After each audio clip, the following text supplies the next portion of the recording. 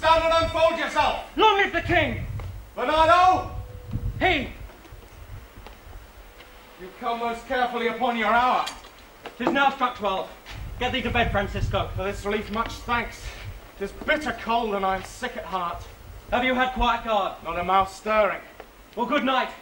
If you do meet Horatio and Marcellus, the rivals of my watch, bid them make haste. I think I hear them now. Stand to! Who's there? To this ground! The liegeman to the Dane! Give you good night. Farewell on a soldier. Who to lead you? Bernardo, have my place. Give you good night. Hello, Bernardo. Say, what, is Horatio there? A piece of him. Oh, welcome, Horatio, and welcome, good Marcellus. What has this thing appeared again tonight? I have seen nothing. Horatio says 'tis but our fantasy, and will not let belief take hold of him, touching this dreaded sight twice seen of us. Therefore I have entreated him along to watch the minutes of this night, that if his apparition come again, he may approve our eyes and speak to it. Tush, tush, 'twill not appear. Sit down a while, and let us once again assail your ears, that are so fortified against our story. What we have 2 nights seen. Well, sit we down and let us hear Bernardo speak of this. Last night of all, when yon same star that's westward from the pole had made his course to illume that part of heaven where now it burns. Marcellus and myself, the bell that beat from Quickly off, look where he comes again! in the same figure like the king that's dead. Thou art a scholar, speak to it, Horatio! Looks I not like the king? Mark it, Horatio! Most like it harassed me with fear and wonder. It would be spoke to. Speak to it, Horatio!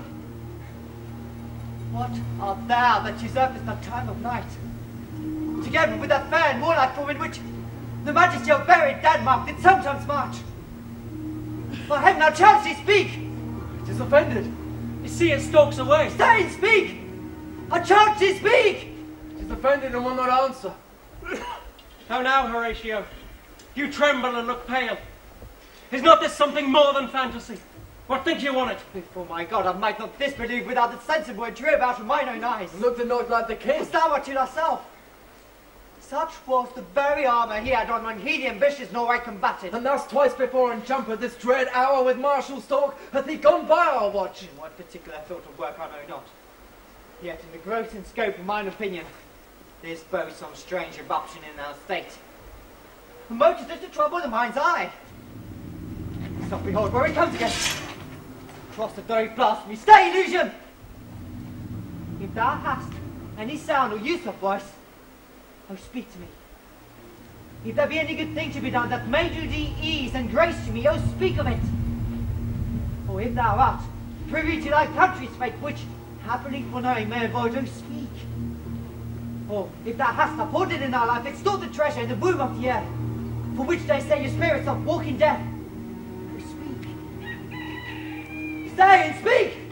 Stop it, Marcellus! It is gone. We do it wrong being so majestical to offer it such a show of violence, for it is as the air invulnerable and our vain blows but malicious mockery. It was about to speak when the cock crew. And then it started like a guilty thing upon a fearful summons. It faded on the crowing of the cock. But look, the morning busset mental clad books all to you of yon high eastern hill. Correct we are watch up, and by my advice, let us impart what we have seen tonight unto young Hamlet. For upon my life this spirit done to us will speak to him.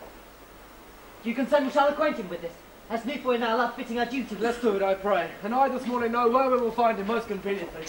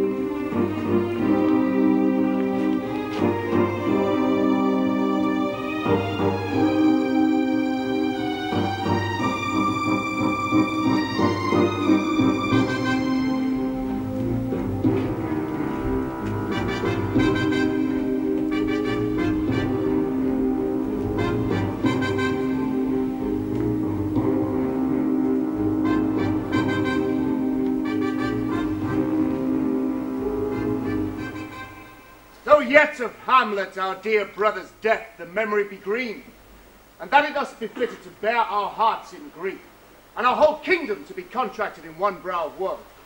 Yet so far hath discretion fought with nature that we with wisest sorrow think on him, together with remembrance of ourselves.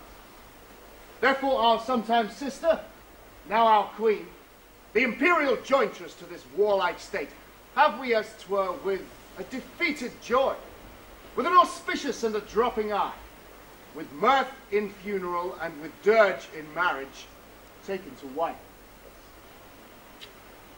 Nor have we herein barred your better judgments, which have freely gone with this affair long, for all our thanks. And now, Laertes, what's the news with you? You told us of some suit. What is it, Laertes? You cannot speak of reason to the Dane and lose your voice. What wouldst thou beg, Laertes, that shall not be my offer, not thy asking? The head is not more native to the heart, the hand more instrumental to the mouth, than is the throne of Denmark to thy father. What wouldst thou have, Laertes? My dread lord, your leave and favour to return to France, from whence though willingly I came to Denmark, to show my duty in your coronation. Yet now I must confess that duty done, my thoughts and wishes bend again toward France, and bow them to your gracious leave and pardon. Have you your father's leave? What says Polonius? He hath, my lord, wrung from me my slow leave, by laboursome petition, and at last, upon his will, I sealed my heart consent. I do beseech you, give him leave to go. Take thy fair hour, Laertes. Time be thine, and thy best graces spend it at thy will. But now, my cousin Hamlet, and my son. A little more than kin and less than kind. How is it that the clouds still hang on you? Not so, my lord. I am too much in the sun. Good Hamlet, cast thy knighted colour off, and let thine eye look like a friend on Denmark. Do not forever with thy veiled lid seek for thy noble father in the dust. Thou know 'tis common. All that lives must die, passing through nature to eternity. Aye, madam, it is common. If it be, why seems it so particular with thee? Seems, madam. Nay, it is. I know not seems. 'Tis not alone my inky cloak, good mother, nor customary suits of solemn black, nor windy suspiration of forced breath, no, nor the fruitful river in the eye, nor the dejected behaviour of the visage, together with all forms, mood, shapes of grief that can denote me truly. These indeed seem, for they are actions that a man might play. But I have that within which powers is shown. These but the trappings and the suits of woe. 'Tis sweet and commendable in your nature, Hamlet, to give these mourning duties to your father. But you must know your father lost a father. That father lost his. But to persever in obstinate condolement is a course of impious stubbornness. 'Tis unmanly grief. It shows a will most incorrect to heaven, an understanding simple and unschooled. For what we know must be, and is as common as any the most vulgar thing to sense. Why should we in our peevish opposition take it to heart? Fie! 'Tis a fault to heaven. For your intent in going back to school in Wittenberg, it is most retrograde to our desire, and we beseech you, bend you to remain here in the cheer and comfort of our eye, our chiefest courtier, cousin, and our son. Let not thy mother lose her prayers, Hamlet. I pray you, stay with us. Go not to Wittenberg. I shall in all my best obey you, madam. Why, 'tis a loving and a fair reply. Here's ourself in Denmark. Madam, come.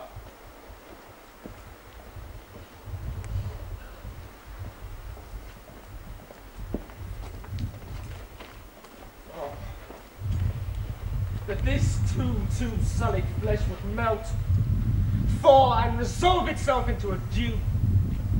Or that the everlasting had not fixed his cannon against self-slaughter. Oh, God! God, how weary, stale, flat, and unprofitable seem to me all the uses of this world. Fie on't, fie! 'Tis an unweeded garden that grows to seed. Things rank and gross in nature possess it merely.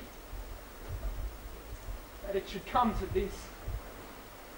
A 2 months dead, nay, not so much, not two. So excellent a king. It was to this Hyperion to a satyr. So loving to my mother, he might not beseem the winds of heaven visit her face too roughly. Heaven and earth must I remember?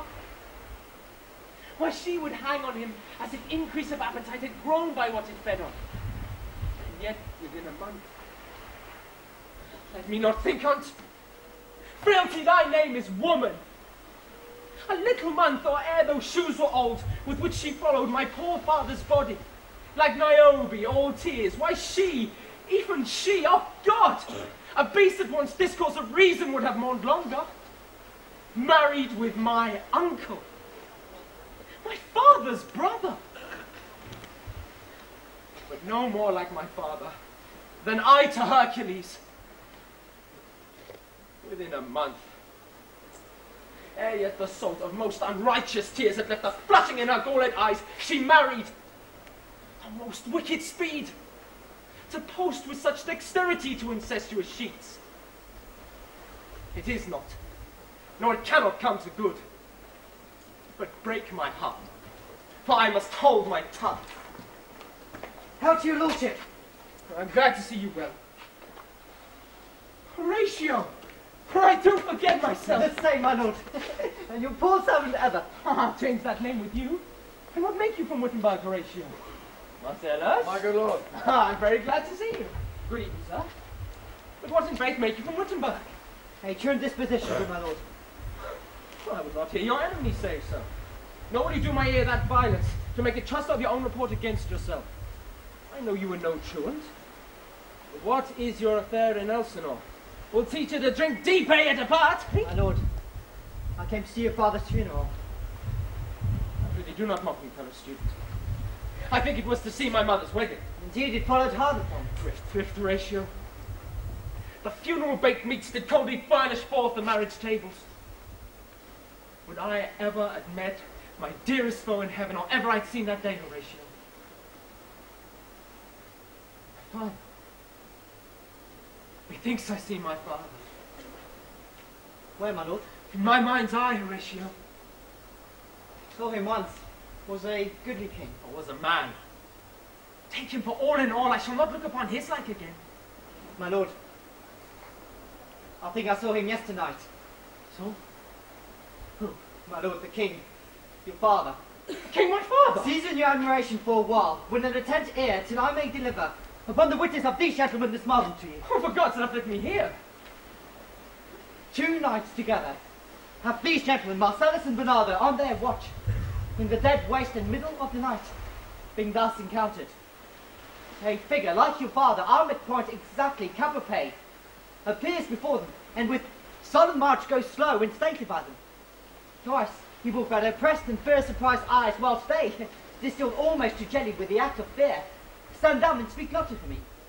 This, to me, in dreadful secrecy in part they did, and I with them the 3rd night kept a watch, where both in time, full muttered in each word made true and good.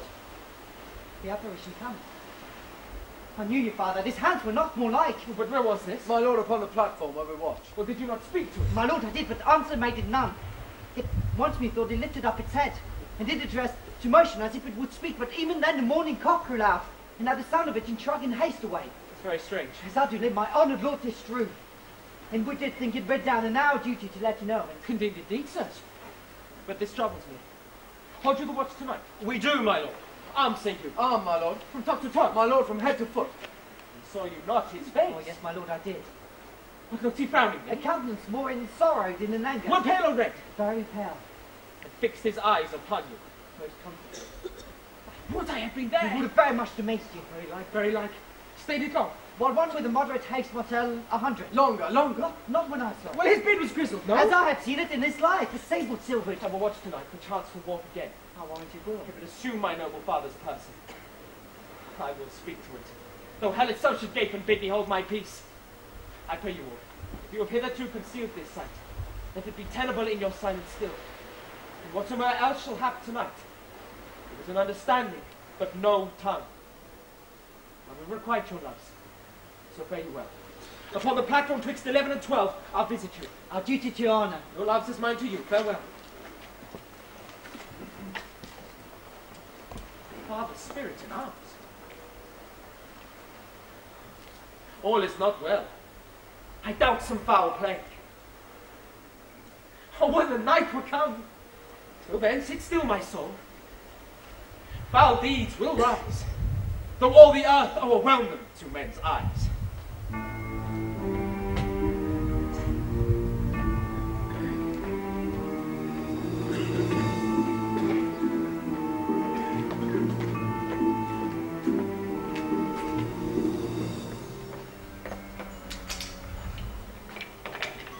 My necessaries are embarked. Farewell. And sister, as the winds give benefit and convoy as assistant, do not sleep, but let me hear from you. Do you doubt that? For Hamlet, and the trifling of his favour, hold it a fashion and a toy and blood, no more. No more but so. Think it no more. Perhaps he loves you now, but you must fear his greatness weighed, his will is not his own, for he himself is subject to his birth. He may not, as unvalued persons do, carve for himself, for on his choice depends the safety and health of this whole state. And weigh what loss your honour may sustain, if with too credent ear you list his songs, or lose your heart, or your chaste treasure open to his unmastered importunity. Fear it, Ophelia. Fear it, my dear sister. Keep you on the rear of your affections, out of the shot and danger of desire. Be wary then. Best safety lies in fear. Youth to itself rebels, though none else near. Shall the effect of this good lesson keep as watchman to my heart? But good my brother, do not, as some ungracious pastors do, show me the steep and thorny way to heaven, was like a puffed and reckless libertine himself, the primrose path of dalliance treads, and recks not his own reed. Fear me not, I stay too long. Here my father comes. Yet here, Laertes. Aboard! Aboard, for shame! The wind sits in the shoulder of your sail, and you are stayed for. There. My blessing with thee, and these few precepts in thy memory of thy character. Give thy thoughts no tongue, nor any unproportioned thought his act. Be thou familiar, but by no means vulgar. Those friends thou hast, and their adoption tried, grapple them unto thy soul with hoops of steel. Give every man thine ear, but few thy voice. Costly thy habit as thy purse can buy, but not expressed in fancy. Rich, not gaudy, for the apparel oft proclaims the man. Neither a borrower nor a lender be, for loan oft loses both itself and friend, and borrowing dulleth the edge of husbandry. This, above all, to thine own self be true, and it must follow, as the night the day, thou canst not then be false to anyone. Farewell. My blessing sees this in thee. Most humbly do I take my leave, my lord. The time invites you. Go, your servants tend. Farewell, Ophelia. Remember well what I have told you. It is in my memory locked, and you yourself shall keep the key of it. Farewell.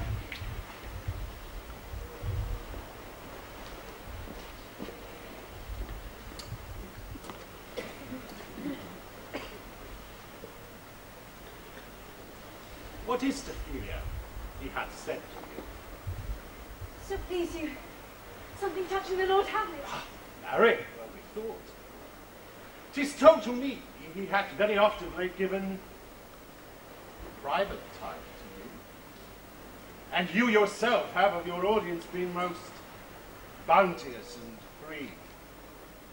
If it be so, as so 'tis put on me, and that in way of caution, I have to tell you, you do not understand yourself so clearly as it behoves my daughter and your honor. What is between you? Give me up the truth. He hath, my lord, of late made many tenders of his affection to me. Affection? You speak like a green girl, unsifted in such perilous circumstance. And you believe his Tendrils, as you call them? I do not know, my lord, what I should think. Marry, I will teach you. Tender yourself more dearly, or you will tender me a fool. My lord, he hath importuned me with love in honourable fashion. Aye, fashion you may call it, go to. And have given countenance to his speech, my lord, with almost all the holy vows of heaven. Aye, springes to catch woodcocks. I do know, when the blood burns, how prodigal the soul lends the tongue vows. I would not, in plain terms, from this time forth, have use of slander any moment leisure, as to give words or talk with the Lord Hamlet. Look to it. I charge you.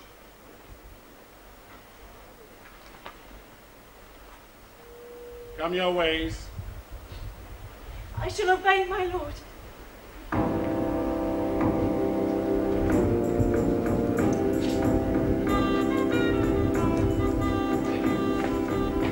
By truth, it is very cold. She's in there picking eager. What hour now? I think that's at 12. No, it is struck. Indeed? I hope not. If there are no doors near the season wherein the spirits had this one to walk. What does this mean, my lord? The king doth wake tonight and takes his rouse. Is it a custom? I marry is. But to my mind, though I am native here and to the manor born, is a custom more honoured in the breach than the observance. They cleave us drunkards, and with swinish phrase soil our edition. And indeed it takes from our achievements, though performed at height, the pith and marrow of our attribute. My lord, it comes! Angels and ministers of grace, defend us! Be thou a spirit of help or goblin damned! Bring with thee airs from heaven, or blast from hell! Be thy intents wicked or charitable, I'll speak to thee! I'll call thee Hamlet, King, Father, Royal Dane, or answer me! What may this mean that thou dead course, again in complete steel revisits us the glimpses of the moon? King Knight hideous, and we fools of nature so hardly to shape our disposition, with thoughts beyond the reaches of our souls. Do not follow it. No, by no means. It will not speak, then I will follow it. Do not, my lord! And what should be the fear? I do not set my life at a penny's fee. And for my soul, what can it do that, being a thing immortal as itself? What if it tempts you towards the flood, my lord? Or towards the dreadful summit of a cliff that beetles always best into the sea? And there assumes our mother horrible form that might deprive you summon to your reason and draw you into madness. I'll follow thee. Shall not go with it. And I may! Be bold, you shall not go! My fate cries out. Still I am God. I'll hand thee, gentlemen. By heavens, I'll make a ghost of him that lets me. I say away. He waxes desperate with imagination. Nay, let's follow him. He's not fit thus to obey. Have after what will this come? Something is rotten in the state of Denmark. Heaven will direct it. Nay, let's follow him.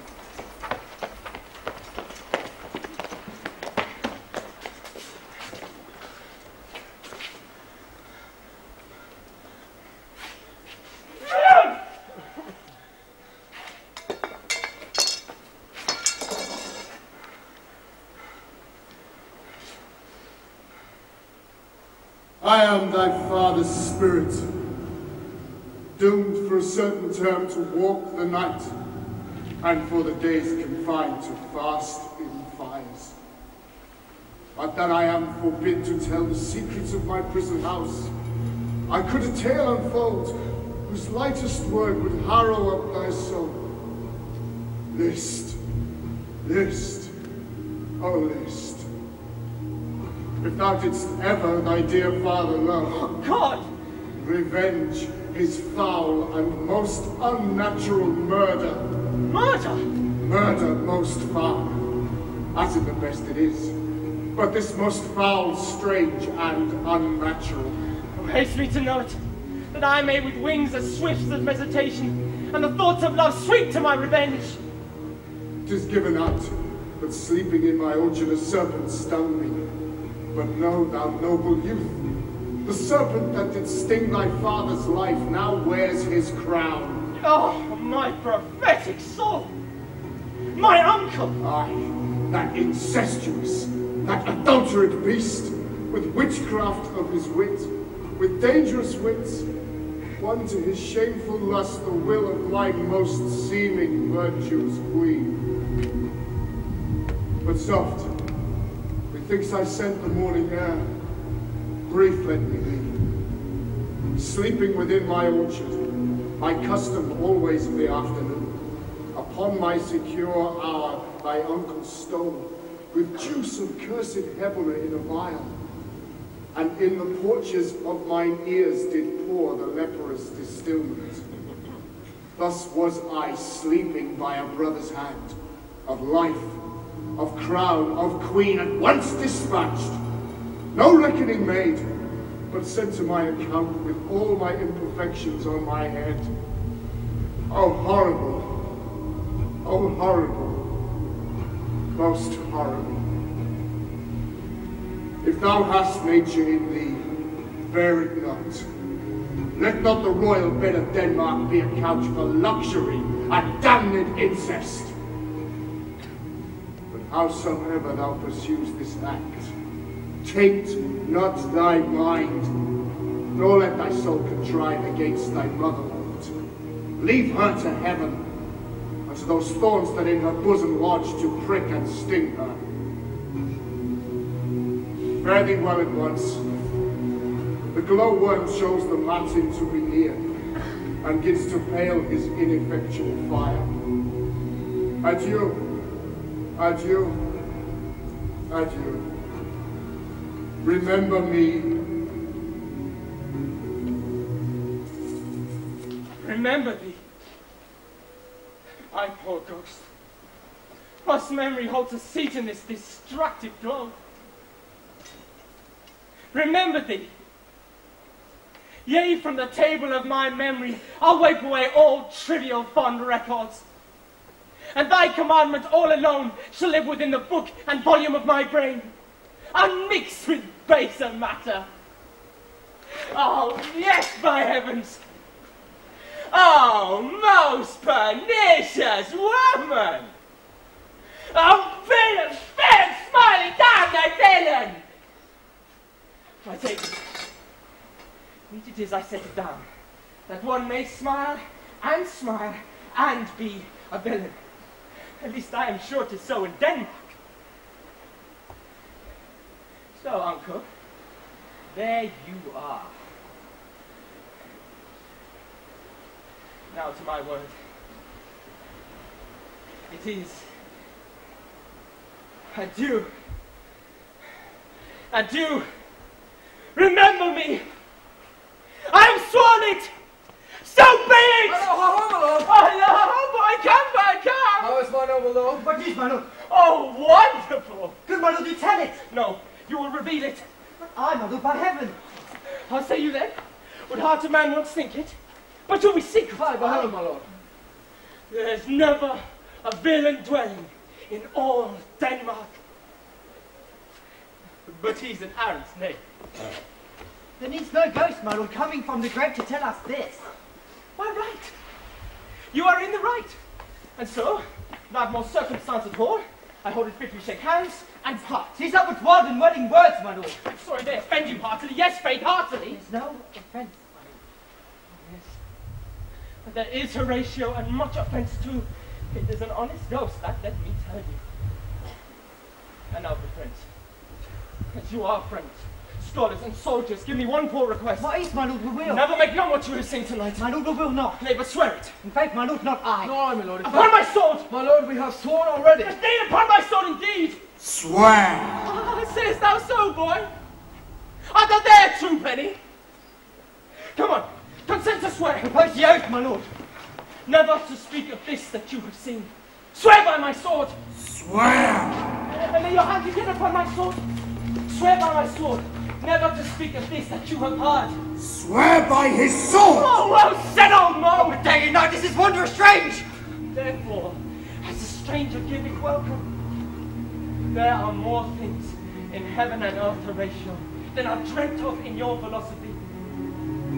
But come, here, as before, so help you mercy, how strange or odd some'er I bear myself, as I perchance hereafter shall think me to put an antic disposition on.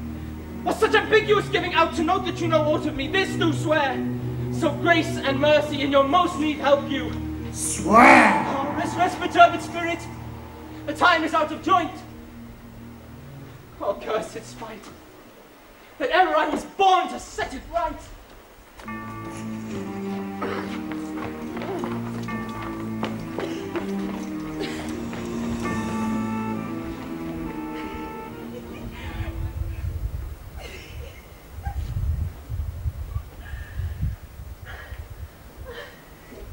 How now, Ophelia? What's the matter? Oh, my lord, I have been so affrighted. With what, in the name of God?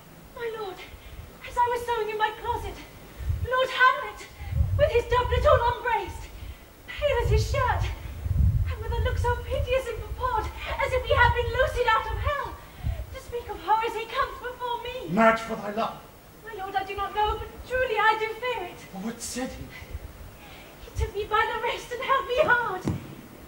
Then goes he to the length of all his arm, and with his other hand thus o'er his brow, he forced to such perusal of my face as he would draw it. Long stayed he so.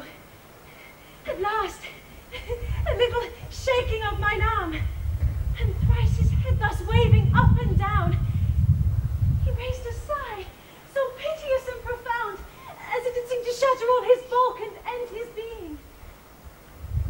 That done, he lets me go, and with his head over his shoulder turned, he seemed to find his way without his eyes. For out of doors he went without their helps, and as the last bedded their light on me. What? Have you given him any hard words of late? No, my good lord, but as you did command, I did repel his letters and denied his access to me. That hath made him mad.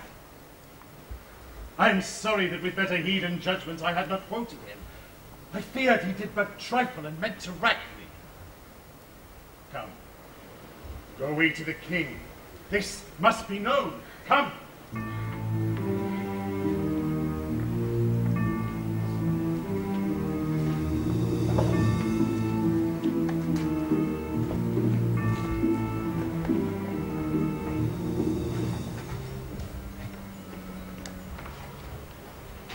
Welcome, dear Rosencrantz and Guildenstern. Moreover, that we much did long to see you, the need we have to use you did provoke our hasty sending. Something have you heard of Hamlet's transformation, so called, since neither the exterior nor the inward man resembles that it was.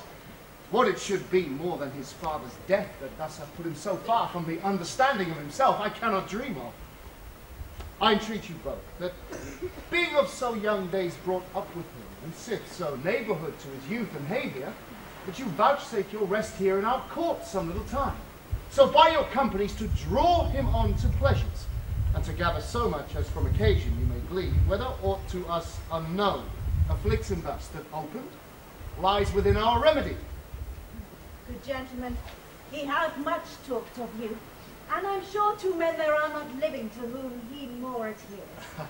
If it will please you to show you so much gentry and goodwill as to expend your time with us a while, for the supply and profit of our hope, then your visitation shall receive such thanks as fits a king's remembrance. Both your majesties might, by the sovereign power you have of us, put your dread pleasures more into command than to entreaty. But we both obey, and here give up ourselves in the full bent to lay our service freely at your feet, to be commanded. Thanks, Rosencrantz and gentle Guildenstern. Thanks, Guildenstern and gentle Rosencrantz. And I beseech you instantly to visit my too much changes. Heavens make our presence and our practices pleasant and helpful to him. Hey, amen.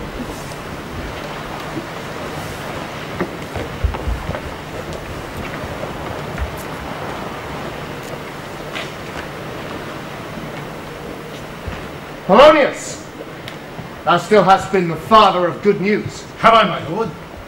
Assure you, my good liege, I do hold my duty as I hold my soul, both to my God and to my gracious king. And I do think, else this brain of mine hunts not the trail of policy so sure as it had used to, that I have found the very cause of Hamlet's lunacy. Speak of that. That do I long to hear. He tells me, my dear Gertrude, that he hath found the head and source of all your son's distemper. I doubt it is no other but the main, his father's death, and our hasty marriage. Well, we shall sift it. I will be brief. Your noble son is mad. Mad call I it, for to define true madness, what is but to be nothing else but mad. But let that go. More matter with less art. I swear I use no art at all. That he's mad, 'tis true. The pen. I have a daughter. have whilst she is mine, who in her duty and obedience, Mark, hath given me this. Now, gather and surmise. Came this from Hamlet too, huh? Good madam, stay a while, I will be faithful. Doubt thou the stars are fire, doubt that the sun doth move, doubt truth to be a liar, but never doubt I love. Thine evermore most dear lady, whilst this machine is to him Hamlet. This in obedience hath my daughter shown me. But how hath she received his love? What do you think of me? Why, of a man faithful and honourable. I would fain prove so. My young mistress, thus did I bespeak. Lord Hamlet is a prince, out of thy star. This must not be. And then I prescripts gave her, that she should lock herself away from his resort, admit no messengers, receive no tokens.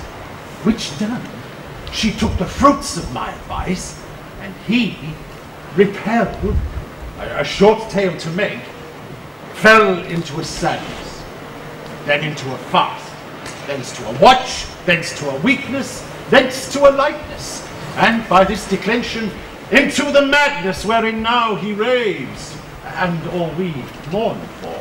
Do you think 'tis this? Maybe, very like.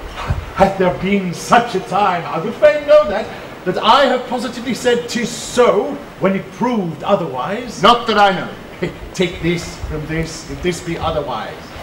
How may we try it further? You know, sometimes he walks 4 hours together here in this lobby. So indeed he does. At such a time, I loose my daughter to him. You and I behind the arras then, mark the encounter. If he love her not, and be not from his reason fallen, let me be no assistant for estate. We will try it.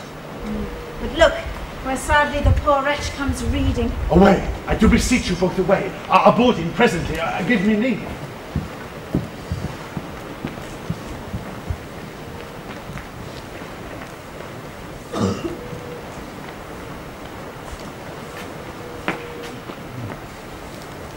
How doth my good Lord Hamlet?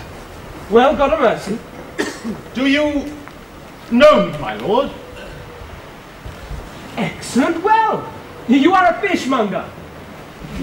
Not I, my lord. Then I would you were so honest a man. Honest one? Aye, sir. For to be honest, as this world goes, is to be one man picked out of 10,000. That's very true, my lord. For if the sun breed maggots in a dead dog, being a good kissing carrion. Have you a daughter? I have, my lord. Let her not walk in the sun. Conception is a blessing, but as your daughter may conceive, friend, look to it. How say you like that? Still harping on my daughter? What do you read, my lord? What? What is the matter? Between whom? I mean the matter that you read, my lord. Slander, sir. For the satirical rogue says here that old men have grey beards, that their faces are wrinkled, their eyes purging thick amber and plum tree gum, and that they have a plentiful lack of wit, together with most weak hams. All which, sir, though I most powerfully and potently believe, yet I hold it not honesty to have it thus set down. For you, sir, shall grow as old as I am, if like a crab, you could go backward. Though this be madness, yet there is method in it. My honourable lord, I will most humbly take my leave of you. You cannot, sir, take from me anything that I will not more willingly part with all. Except my life. Except my life. Except my life. Fare you well, my lord. These tedious old fools. You go to seek the Lord Hamlet. There he is. God save you, sir. My honoured lord! My most dear lord, my excellent good friends, how dost thou Guildenstern? Rosencrantz, good lads, how do you both? Oh, as the indifferent children of the earth. Happy in that we are not over happy. On Fortune's cap, we are not. The very button. Nor on the soles of her shoes. Neither, my lord. Ah, then you live about her waist, or in the middle of her favours, eh? Her private key. In the secret parts of Fortune, most true, she is a strumpet. What news? Oh, none, my lord. But that the world has grown honest. Then is doomsday near. But your news is not true. Let me question more in particular. What have you, my good friend, deserved at the hands of Fortune that she sends you to prison hither? Prison, my lord? Denmark's a prison. Oh, then is the world one. A goodly one, in which there are many confines, wards, and dungeons. Denmark being one of the worst. We think not so, my lord. Oh, why then 'tis none to you. There is nothing either good or bad, but thinking makes it so. But to me, it is a prison. Why then your ambition makes it one. 'Tis too narrow for your mind. Oh, God! I could be bounded in a nutshell, and count myself a king of infinite space, were it not that I have bad dreams. Which dreams are indeed ambition, for the very substance of the ambitious is merely the shadow of a dream. Well, then a dream itself is but a shadow. Truly, and I hold ambition of so airy and light a quality that it is but a shadow's shadow. Ah, then are our beggars' bodies, and our monarchs and outstretched heroes the beggars' shadows. Shall we to the court? Goodbye, my fay, I cannot reason. We'll wait upon you. Oh, no such matter. I would not soar to rid the rest of my servants, or to speak to you like an honest man. I am most dreadfully attended. But in the beaten way of friendship would make you at Elsinore. To visit you, my lord. No other occasion. Beggar that I am even poor in thanks. But I thank you. Sure, my dear friends, my thanks are due to half a penny. Well, were you not sent for? Is it of your own inclining? Ah, is it a free visitation? Well, come. Well, deal justly with me. Come, may speak. What should we say, my lord? Why, anything but to the purpose. I know you were sent for. When there is a kind of confession in your looks, which your modesties have not craft enough to colour, I know the good king and queen have sent for you. To what end, my lord? Well, that you must teach me. Be even and direct with me whether you were sent for or no. What say you? Nay, then I have an eye of you. If you love me, hold not off. My lord, we were sent for. And I will tell you why. So shall my anticipation prevent your discovery. Oh, and your secrecy to the king and queen was not clever. I have of late, but wherefore I know not, lost all my mirth, forgone all custom of exercises. And indeed it goes so heavily with my disposition that this goodly frame, the earth, seems to me a sterile promontory. For this most excellent canopy, the air, look you, this brave o'erhanging firmament, this majestical roof fretted with golden fire, why, it appeareth nothing to me but a foul and pestilent congregation of vapours. What a piece of work is a man! How noble in reason! How infinite in faculties, in form and moving, how express and admirable in action, how like an angel in apprehension! Oh, how like a god! Beauty of the world, the paragon of animals! And yet to me, what is this quintessence? Man delights not me, nor woman either, though by your smiling you seem to say so. My lord, there was no such stuff in my thoughts. Why did you laugh then when I said man delights not me? Well, to think, my lord, if you delight not in man, what Lenten entertainment the players shall receive from you. We coated them on the way, and hither are they coming to offer you service. He that plays the king shall be welcome. Gentlemen, you are welcome to Elsinore. Your hands, come then. The appurtenance of welcome is fashion and ceremony. Let me comply with you in this garb, lest I have sensed the place, which I tell you must show fairly outward, should more appear like entertainment than yours. You are welcome to Elsinore.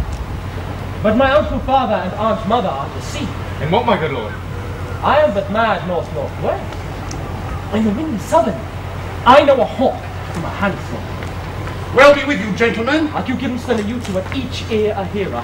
That great baby you see there is not yet out of his swaddling clouds. Happily he is the second time come to them, for they say an old man is twice a child. My good lord, will you see the players well bestowed? Do you hear? Let them be well used, for they are the abstract and brief chronicles of the time. After your death, you had better have a bad epitaph than their ill report whilst you live. My lord, I will use them according to their desert. Oh, it's bloodkin man, much better. Use every man after his desert, and who shall escape whipping? Use them after your own honour and dignity. But the less they deserve, the more merit is in your bounty. Take them in. Come, sirs. Follow him, friends. We'll hear a play tomorrow. Yes, I'll hear me, old friend. Can you play the Mother of Gonzaga? I'm a Very well, we'll have it tomorrow night. You could, for need, study a speech of some dozen lines or 16 lines, which I will set down and insert into. Aye, my lord. Very well. Follow that, lord, and look you mock him not. My friends, you are welcome to Elsinore. Good, my lord. I so, God by you.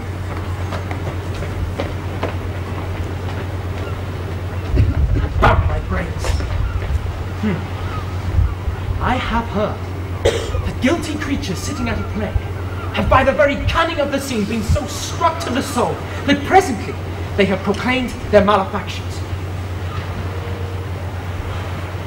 For though murder have no tongue, it shall speak with most miraculous organ. I'll have these players play something like the murder of my father before mine uncle. I'll observe his looks. I'll tempt him to the quick if it do blench. Then I know my course. The spirit I have seen may be a devil. And the devil hath power to assume a pleasing shape, yea, and perhaps out of my weakness and melancholy, as he is very potent with such spirits, abuses me to damn me. I'll have grounds more relative than this. The play's the thing, wherein I'll catch the conscience of the king.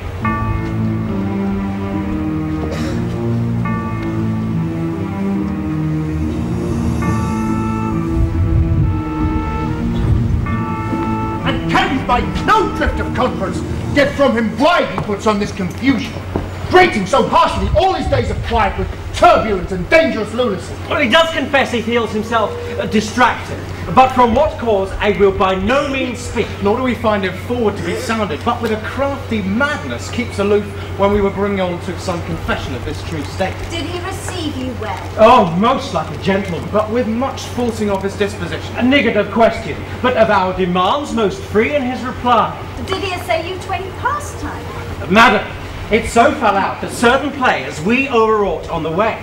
Of these we told him, and there did seem in him a kind of joy to hear it. Well, they are here about the court, and as I think, they have already order this night to play before him. It is most true, and he beseech me to entreat your majesty to hear and see the matter. With all my heart, and it doth much content me to hear him so inclined. Good gentlemen, give him further edge, and drive his purpose into these delights. We shall, my lord. Sweet Gertrude, leave us too. We have closely sent for Hamlet hither, that he, as 'twere by accident, may hear affront or feeling. Her father and myself, lawful as files, will so bestow ourselves that, seeing unseen, we may of their encounter frankly judge, and gather from him, as he has behaved, whether it be the affliction of his love or no. Thus he suffers for. I shall obey you. For your part, Ophelia, I do hope that your good beauties be the happy cause of Hamlet's wildness. So shall I hope that your virtues bring him to his wonted way again, to both your honours. Madam, I wish it may. Ophelia, walk you here. Gracious, so please you, we will bestow ourselves. Read on this, that show of such an exercise may colour your loneliness. We are oft to blame in this. 'Tis too much proved that with devotion's visage and pious action we do sugar o'er the devil himself. Oh, 'tis too true. How smartest lash that speech doth give my conscience. The harlot's cheek beauty with plastering art is not more ugly to the thing that helps it than is my deed to my most painted word. Oh, heavy burden, I think I hear him coming, my lord. Let's withdraw.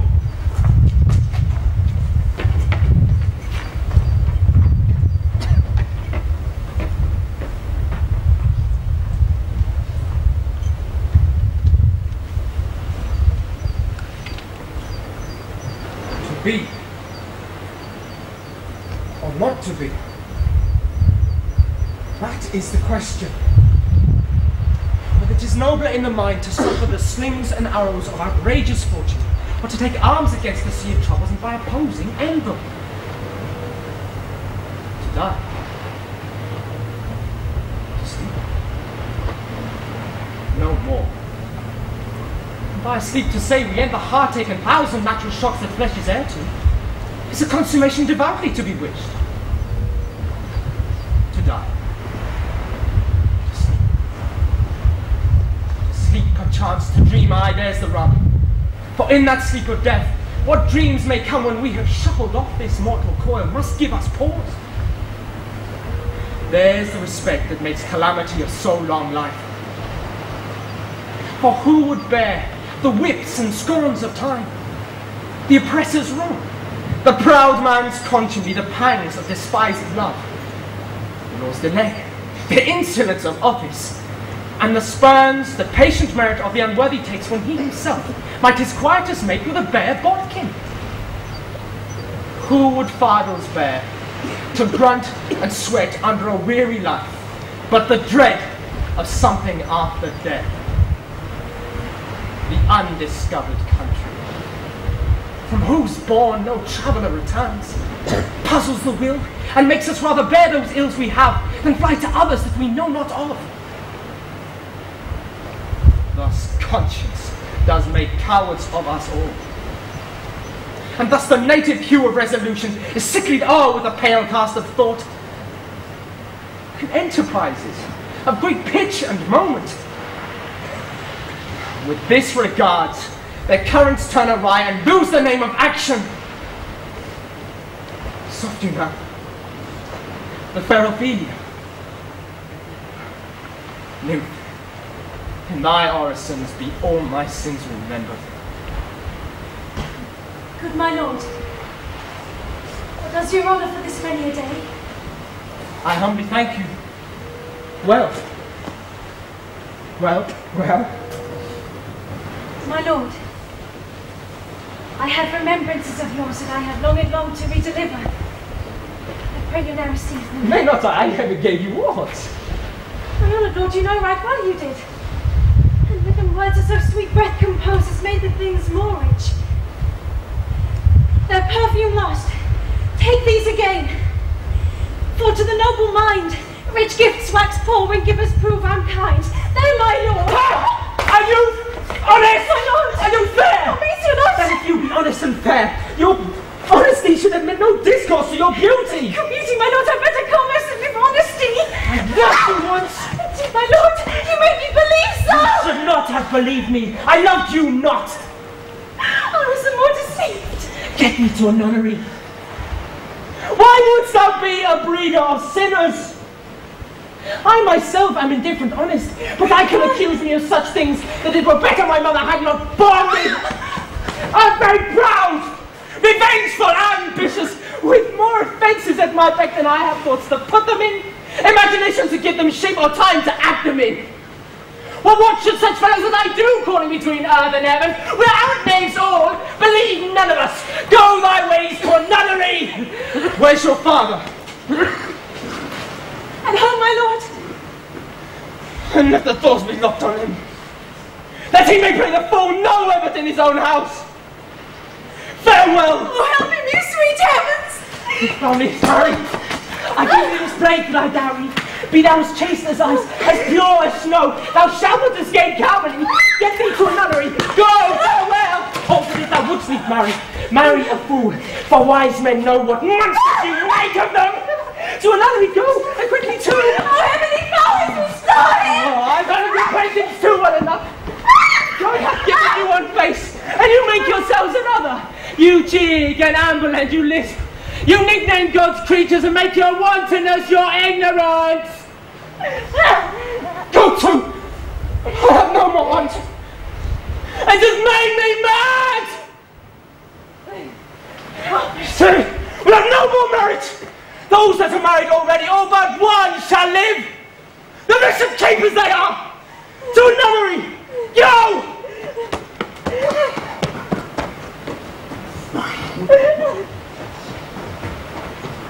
Love, his affections do not that way tend, nor what he spake, though it lacked form a little, was not like madness. There's something in his soul o'er which his melancholy sits unbruised, and I do doubt the hatch in the disclose will be some danger. Which for to prevent, I have in quick determination thus set it down. He shall but speak to England for the demand of our neglected tribute. Haply the seas and countries different, with objects variable, shall expel this something settled matter in his heart, whereon his brain still beating puts him thus from fashion of himself. What think you of it? Shall do well. But yet do I believe the origin and commencement of his grief sprung from neglected love. To England send him, or confine him where your wisdom best shall think. It shall be so. Madness in great ones must not unwatched go.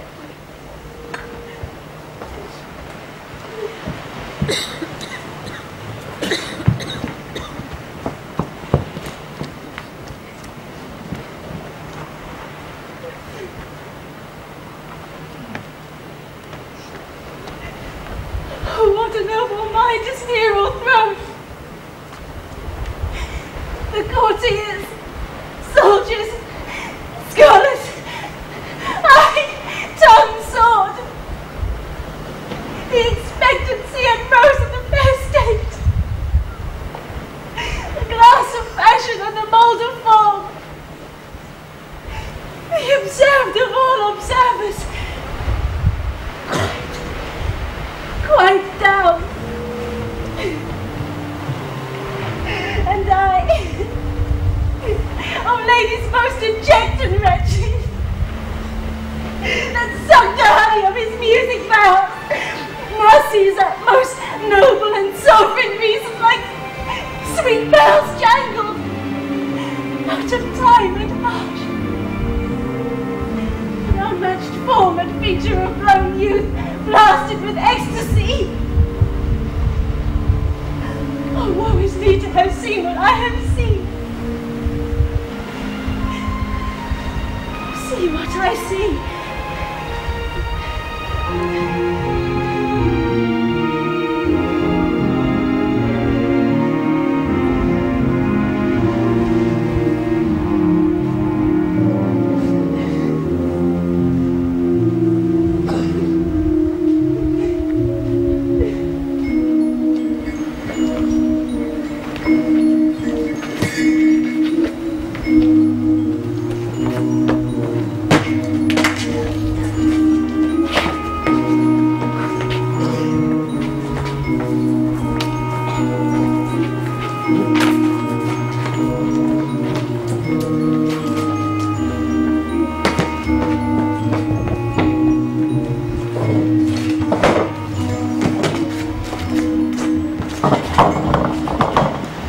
Plate tonight before the king. Once seen as it comes near the circumstance which I have told thee of my father's death, I prithee, when thou seest that act afoot, even with the very comment of thy soul, observe my uncle. If his occulted guilt do not itself uncannel in one speech, it is a damned ghost that we have seen, and my imaginations are as foul as Vulcan's stiddy. Give him heedful note, for I mine eyes will rivet to his face, and after, both our judgments will be joined in censure of his seeming. Well, my lord, if you're still altered whilst the play is playing and scape detecting, I will pay the theft. They are coming to the play. There must be I will get you a place.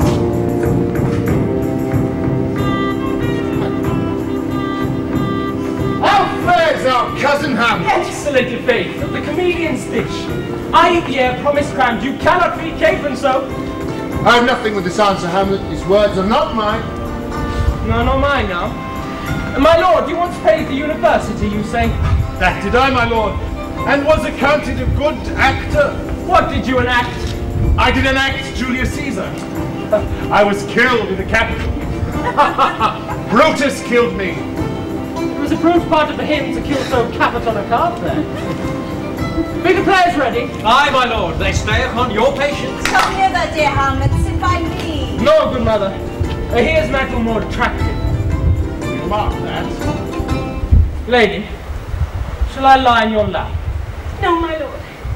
I met my head upon your lap. Aye, my lord. What? Did you think I meant country matters? I think nothing, my lord. There's a fair thought. To lie between maids' legs. What is, my lord? Nothing.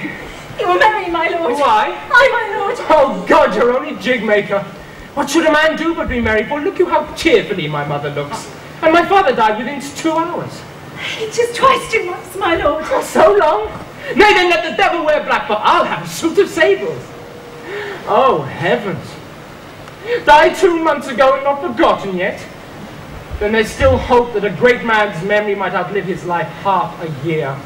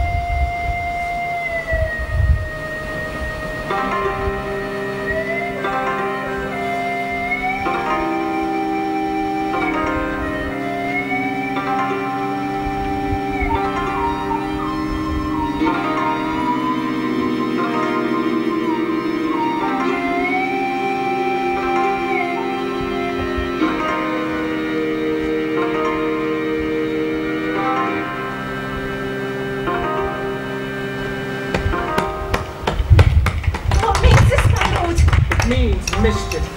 I return, what's the argument of the play? We shall know by this fellow. The players cannot keep counsel. They'll tell all. Will he tell us what the show meant? Aye, and any show that you will show him. Be not ashamed to show. He'll not shame to tell you what it means. You will not. You will not unlock the play.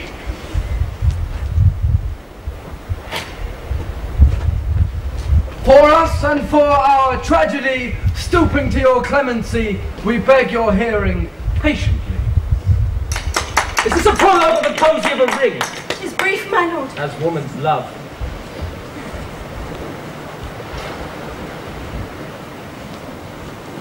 Full 30 times hath Phoebus' cart gone round, Neptune's salt washed on Talus' orbed ground. Since love our hearts, and Hymen did our hands, unite commutual with most sacred bands. So many journeys may the sun and moon make us count our again, ere love be done. But woe is me, you are so sick of late, so far from cheer and from your former state that I distrust you. Yet, though I distrust, discomfort you, my lord, it nothing must.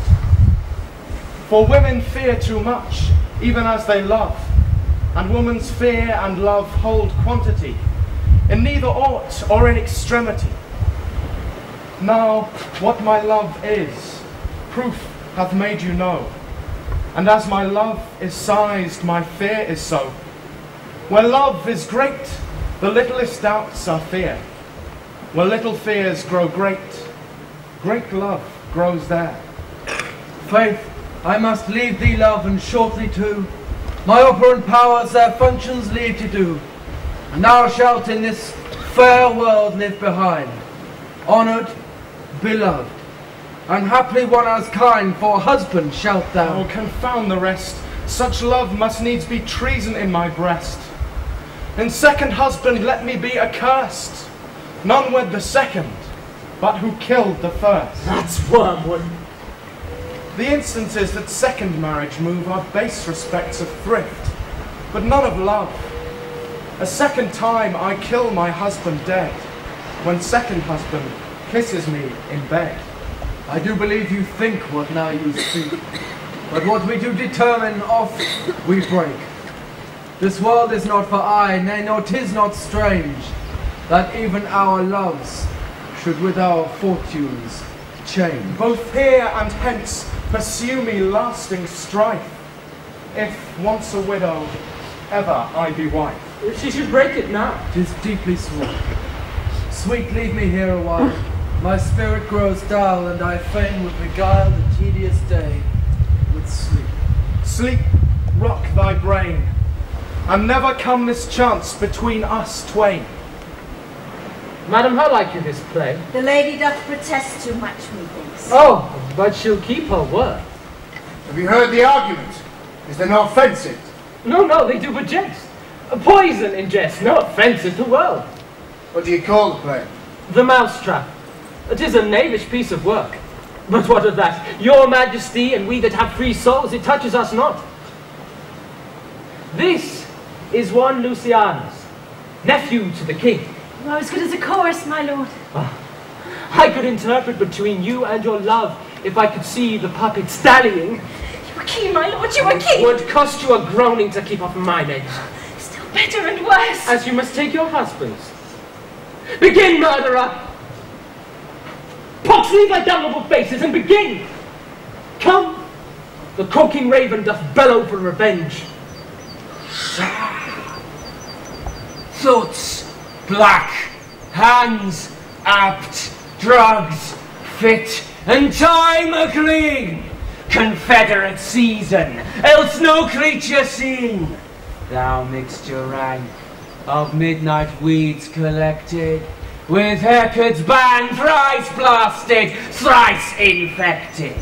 Thy natural magic and direst property, unwholesome life, usurps immediately.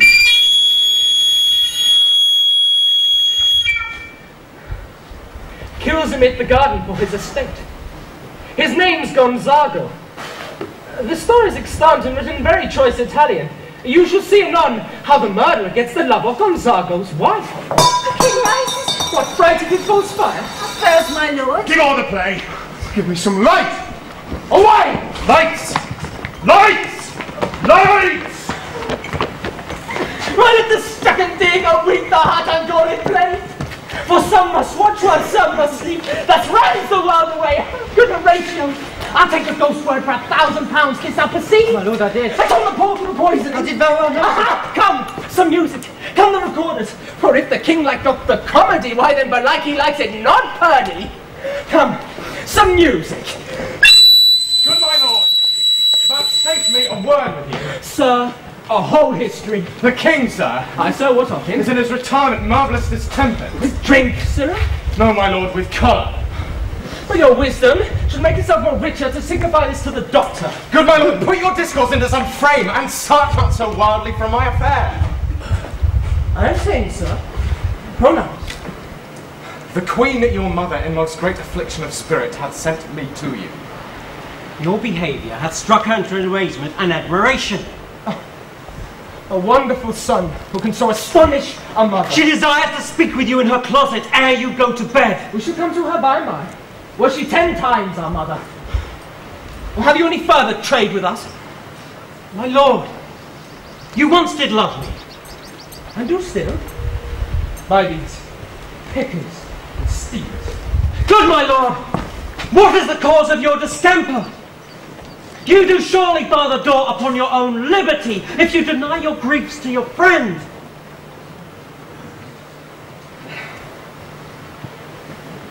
Will you play upon this pipe? My lord, I cannot. I pray you. Believe me, I cannot. No, I do beseech you. I know no touch of it, my lord. It is as easy as lying. I have not the skill. Why, look you now. How unworthy a thing you make of me. You would play upon me. You would seem to know my stops. You would pluck the heart of my mysteries.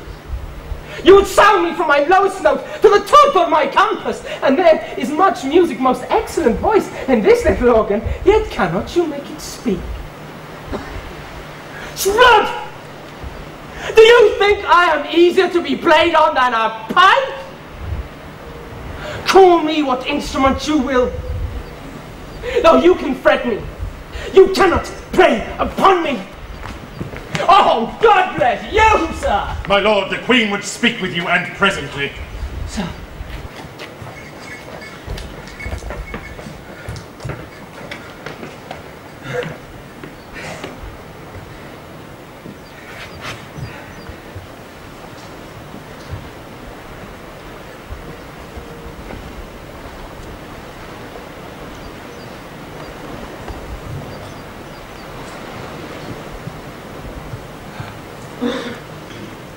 Now is the very witching time of night, when churchyards yawn and hell itself breathes out contagion to this world.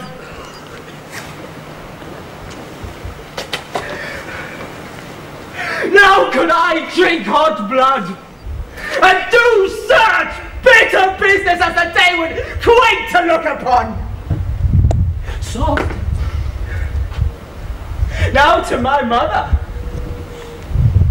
Oh heart, lose not thy nature.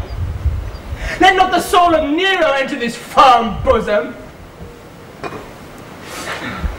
I must be cruel, not unnatural.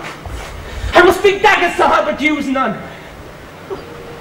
My tongue and soul in this be hypocrites. How, in my words, somever she be sent,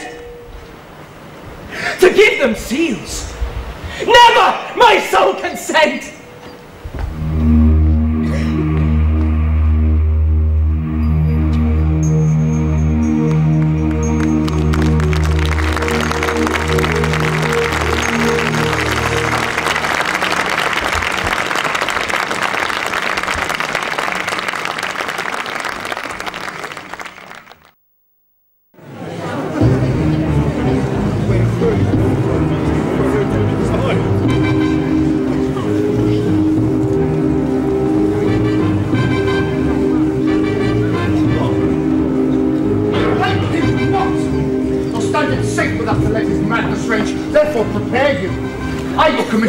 With dispatch, and he to England shall along with you. The terms of our estate may not endure hazard so near us as doth hourly grow out of his brows. We will ourselves provide. Most holy and religious fear it is to keep those many bodies safe that live and feed upon your majesty. The single and peculiar life is bound with all the strength and armour of the mind to keep itself from annoyance, but much more that spirit upon whose weal depends and rests the lives of many. Arm you, I pray you, to this speedy voyage, for we will fetters put about this fear which now goes too free-footed. We will hasten, sir. My lord, he's going to his mother's closet. Behind the arras, I'll convey myself to hear the process. I worried she'll tax him home. And as you said, and wisely was it said, 'tis meet that some more audience than a mother, since nature makes them partial, should all hear the speech of vantage. Fare you well, my liege. I'll call upon you ere you go to bed and tell you what I know. Thanks, dear my lord.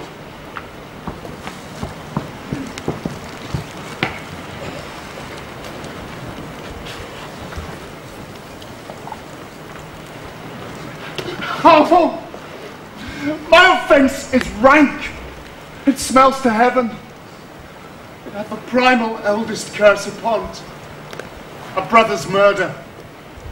Pray can I not, though inclination be as sharp as will. Thy stronger guilt defeats my strong intent, and like a man to double business bound, I stand in pause where I shall first begin and both neglect. What if this hand were thicker than itself with brother's blood?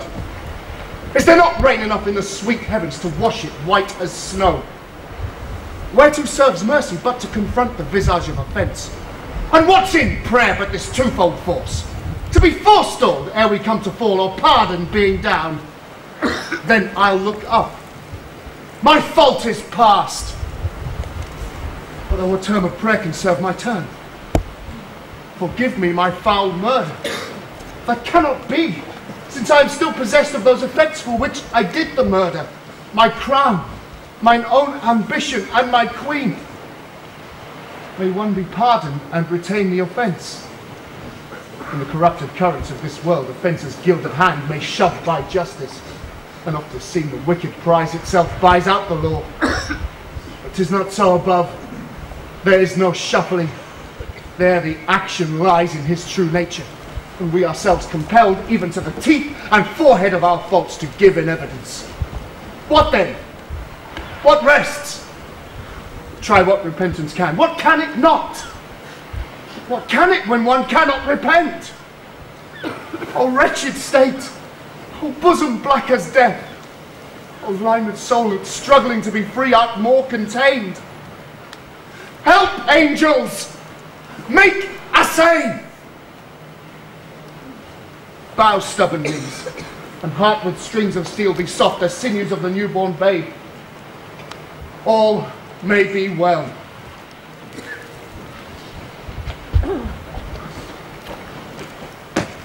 Now might I do it, Pat.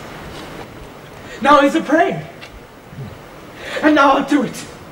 And so it goes to heaven, and so am I revenged. That would be scandal.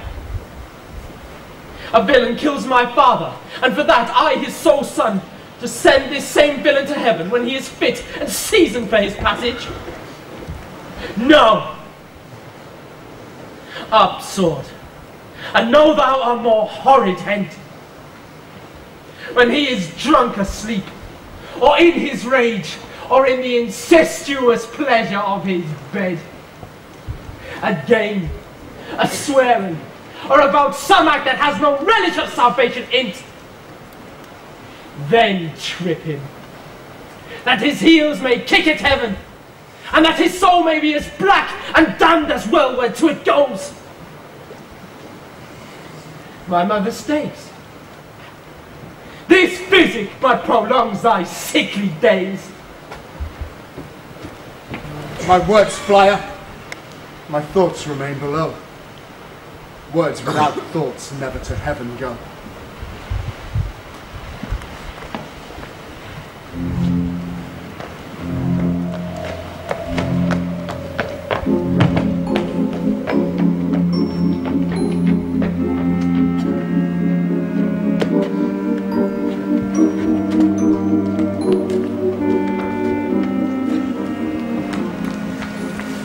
Will come straight. Look you, lay home to him. Tell him his pranks have been too broad to bury, and that your grace hath screened and stood between much heat and him. I'll silence me even here. Pray you, be round with him. Mother! Mother! Mother! I warrant you, fear me not. Withdraw, I hear him coming.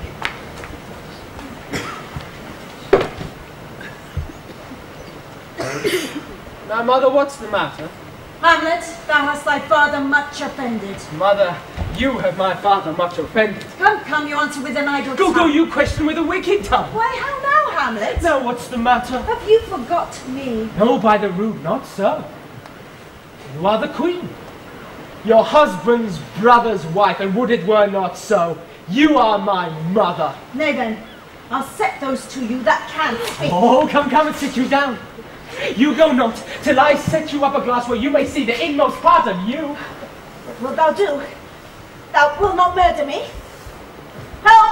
Ho! What ho? Ho! Oh no! Dig for a ducat! Dig! Oh me, what hast thou done? I know not! Is it the king? Oh, Russian bloody deed is this? Bloody deed! Almost as bad, good mother, as kill a king and marry his brother! Kill a king? My lady, it was my word. Thou wretched, rash, intruding fool, farewell. I took thee for thy better. Take thy fortune. Thou findest to be too busy is some danger. Leave ringing of your hands, and let me ring your tongue. So I shall, if it be made of penetrable stuff. What have I done that thou darest wag thy tongue in noise so rude against me? Such an act that blurs the grace and blush of modesty, calls virtue hypocrite, makes marriage vows as false as Thysa's oaths. Oh, such a deed, as from the body of contraction plucks the very soul. And sweet religion makes a rhapsody of words. Heaven's face does glow, yea, this solidity and compound mass is thought sick at the act. Ay me, what act that roars so loud and thunders in the index? Look you now upon this and on this, the counterfeit presentment of two brothers. See what grace was seated on this brow. A combination and form indeed, with every god that seemed to set his seal. To give the world assurance of a man, this was your husband. Look you now what follows. This is your husband, like a mildewed ear blasting his wholesome brother. Have you eyes? Could you on this fair mountain leave to feed and batten on this moor? Ha! Have you eyes? You cannot call it love, for in your age, the heyday in the blood is tame, it's humble, and waits upon the judgment, and what judgment would step from this to this? Oh, Hamlet, speak no more to me. Thou turnest mine eyes into my very soul, and there I see such black and grey that spots as will not leave their tinct. Nay, but to live in the rank sweat of an enseamed bed, stewed in corruption, honeying, and making love over the nasty sty. Oh, speak to me no more, these words like daggers enter in mine ears, no more, sweet Hamlet. A murderer and a villain! No more! A king of shreds and patches! Save me and hover me with your wings, you heavenly gods. How would your gracious figure? Yes. He's mad. Do you come your tardy sons of chide? That lapsed in time and passion lets go by the important acting of your dread command. Oh, say! Do not forget, this visitation is but to whet thy almost blunted purpose. But look, amazement on thy mother sits. Oh, step between her and her fighting soul. Speak to her, Hamlet. How is it with you, lady? Yes, how is it with you? That you do bend your eye on vacancy, and with the incorporeal air do hold discourse. Whereon do you look? On him! On him! Look you how pale he glares! Whom do you speak? What, do you see nothing there? No, nothing at all, yet already is I see. Well, did you nothing hear? No, nothing but ourselves. Look you now. See how it steals away! My father in his habit as he lived! Look you even now how he goes out at the portal! This is the very coinage of your brain! Mother, for love of grace, lay not that flattering unction to your soul. Let your trespass, but my madness speaks. Confess yourself to heaven. Repent what's past. Avoid what is to come, and do not spread the compost on the weeds to make them rancor. Hamlet, thou hast cleft my heart in twain. Oh, live the... Throw away the harder half, and live the purer with the other half. Good night. But go not to my uncle's bed. Assume a virtue if you have it not. Refrain tonight, and that will lend a kind of easiness to the abstinence, the next more easy. For use almost can change the stamp of nature, and either master the devil or throw him out with wondrous potency. So again, good night. And when you are desirous to be blessed, our blessing beg of you. For this same Lord I do repent. But heaven hath pleased it so, to punish me with this and this with me. I'll bestow the body and will answer well the death I gave him. So So again, good night. I must be cruel only to be kind. This bad begins and worse remains behind. One word more, good lady. Should I do? Not this by no means that I bid you. Let the blood king tempt you again to his bed. Pinch wanton on your cheek. Call you his mouse. And let him for a pair of reachy kisses. And paddling in your neck with his damned fingers. Make you to ravel all this matter out that I essentially am not madness, but mad in craft. Be thou assured, if words are made of breath and breath of life, I have no life to breathe what thou hast said to me. I must to England. You know that. I had forgot. 'Tis so concluded on. His letter sealed. And my two schoolfellows, who I will trust as I will adders find, they bear the mandate. They are to sweep my way and marshal me to knavery. Let it work. But 'tis the sport to have the engineer hoist with his own petard and shout go hard. This man shall set me packing. I'll lug the guts into the neighbour room. Mother, good night. Indeed, this counsellor is now most still, most secret, and most grave. Who was in life a foolish, prating knave. Come, sir, to draw toward an end with you.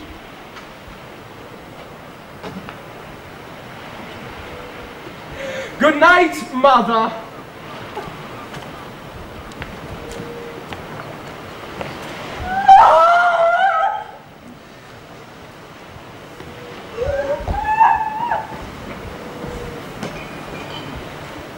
There's matter in these sighs. These profound heaves you must translate. 'Tis fit we understand them. Where is your son? Oh, mine own lord, what I've seen tonight! What, Gertrude? How does Hamlet? As mad as the sea and wind when both contend which be the mightier. In his lawless fit, behind the arras hearing something stir, whips out his sword and kills the unseen good old man. Oh, heavy deed.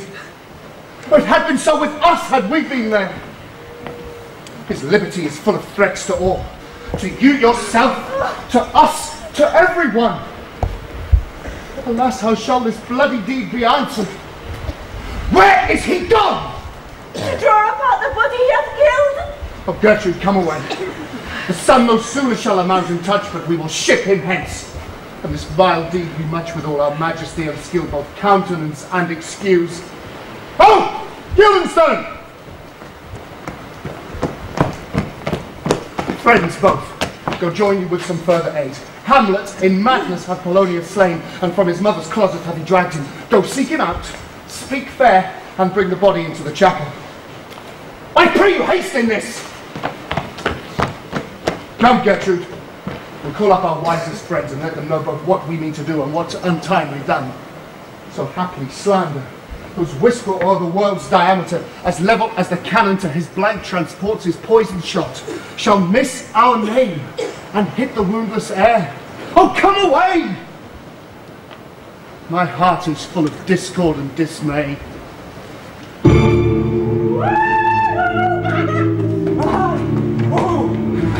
Come, boys, come!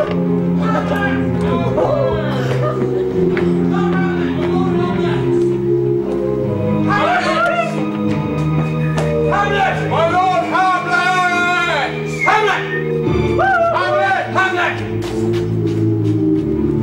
Hamlet! My lord Hamlet! Hamlet! My lord Hamlet! Hamlet! Hamlet! Hamlet! Oh, safely stowed. My lord Hamlet! But of what noise? Who calls on Hamlet? Oh, here they come! What have you done, my lord, with a dead body, compounded with dust, Where to, 'tis king? Tell us where it is, that we may take it thence and bear it to the chapel. Do not believe it. Believe what? That I cannot keep your counsel and not mine own. Besides, to be demanded of a sponge, what replication should be made by the son of a king?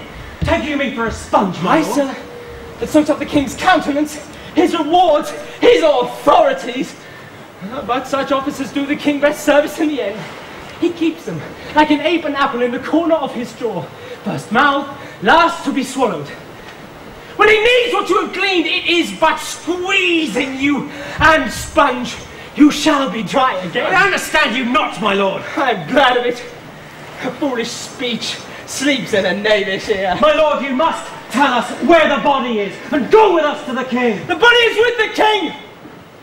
But the king is not with the body. The king is a thing. A thing, my lord? Of nothing. Well, bring me to him. Hide fox and all after.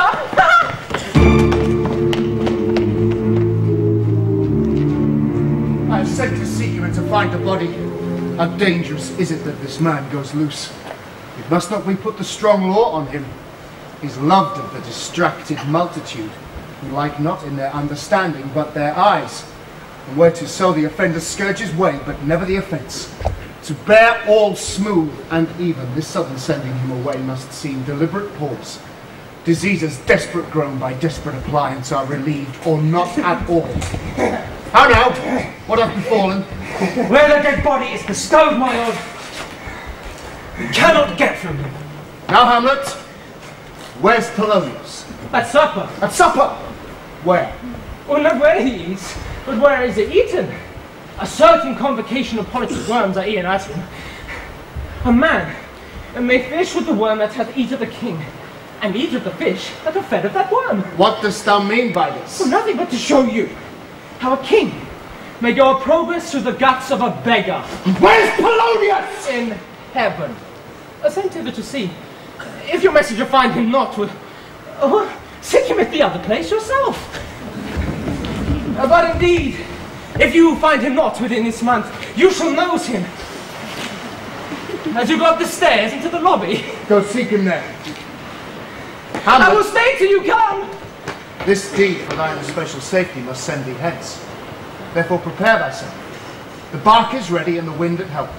The associates tend and everything is begged for England. For England? I, Hamlet. Good. So is it, if thou knewest our purpose. I see a cherub that sees them. But come, for England, farewell, good mother. Thy loving father, Hamlet. My mother. A father and mother is man and wife. Man and wife is one flesh. And so, my mother. Come, for England.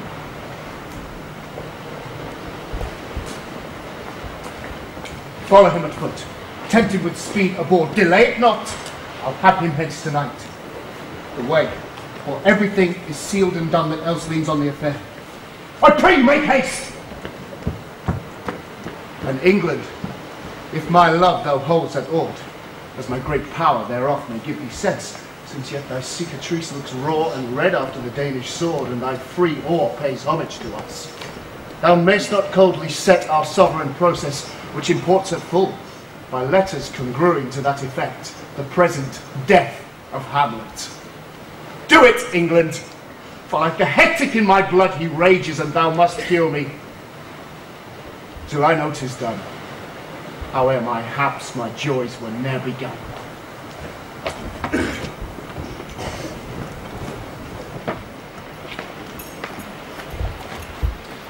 Will it please you go, my lord? I will follow straight. Go by a while.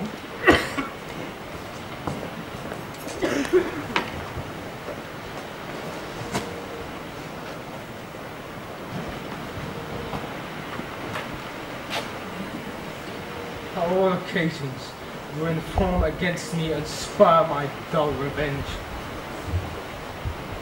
What is a man if his chief good and market of his time be but to sleep and feed? A beast no more?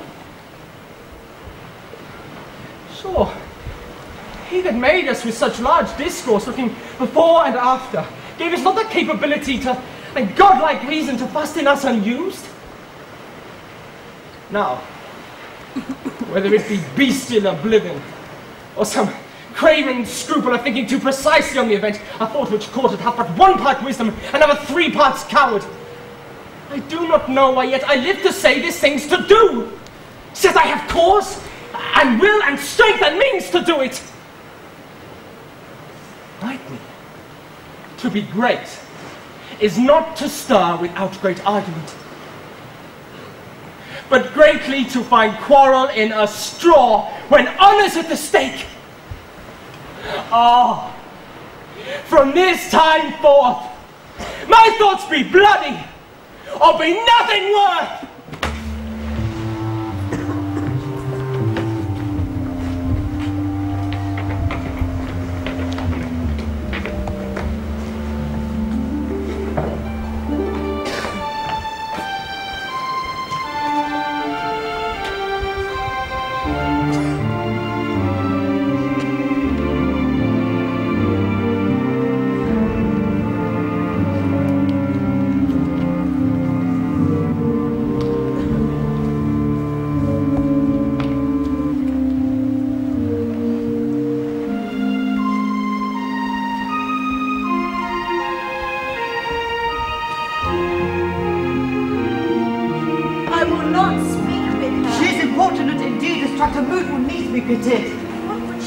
She speaks much of her father.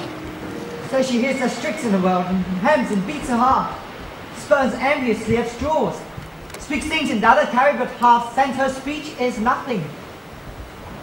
Yet the unshapeliness of it doth move the hearers to collection.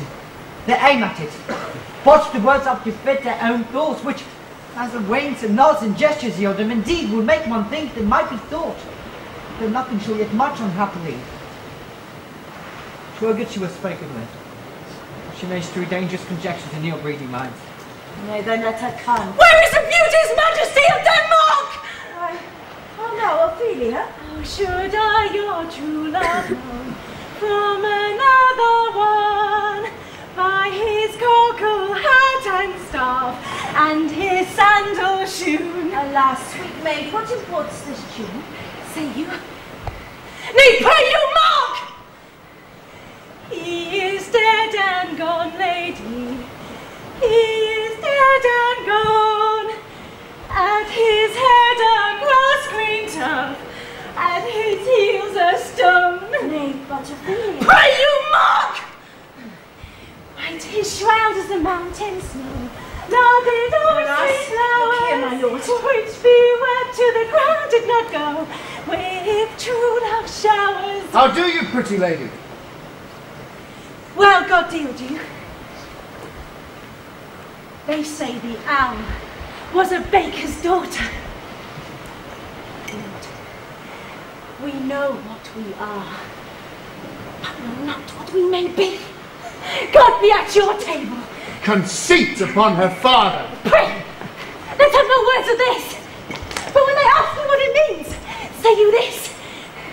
Tomorrow is St. Valentine's Day, all in the morning bedtime, and I have made at your window to be your Valentine. Then up he rose, and donned his clothes, and at the chamber door, letting the maid, the touter maid, never depart him more. Pretty Ophelia? Deep now without an oath, I'll make an end on it.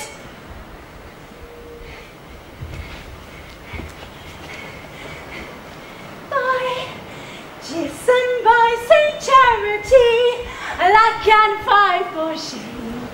Young men will do it if they come to it.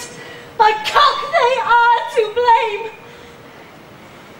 Quoth she, before you tumbled me, you promised me to wed. He answers, so would I had done by yonder sun, and thou hast not come to my bed. How long hath she been thus? I hope I will be well. We must be patient. I cannot choose but weep. To think they would lay him in the cold ground!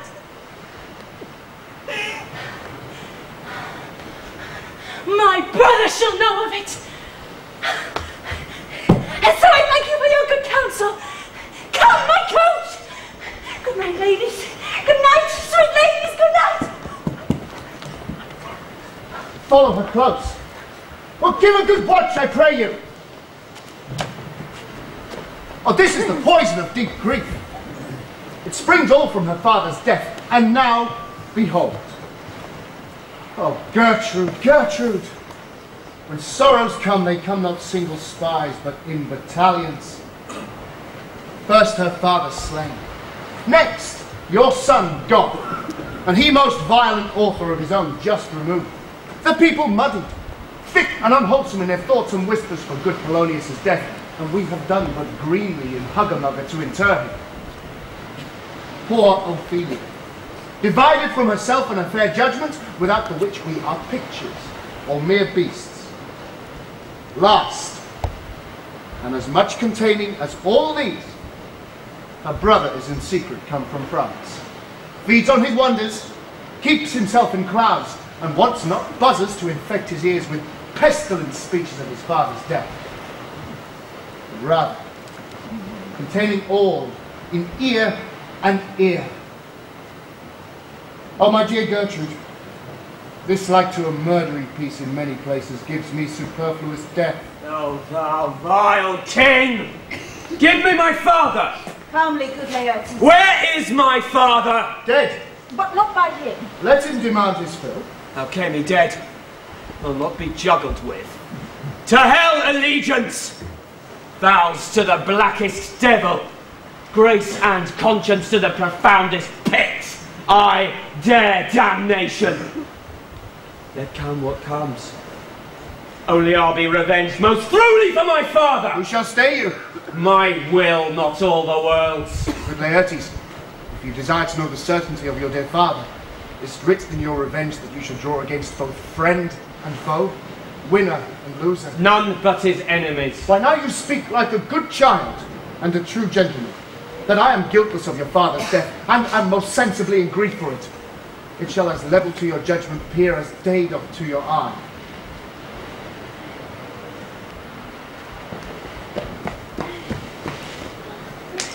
Oh, heat dry up my brains.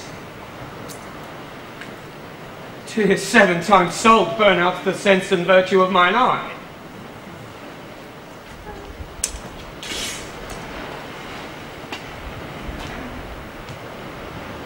Oh, heavens. Thy madness will be paid with weight until our scale turn the beam.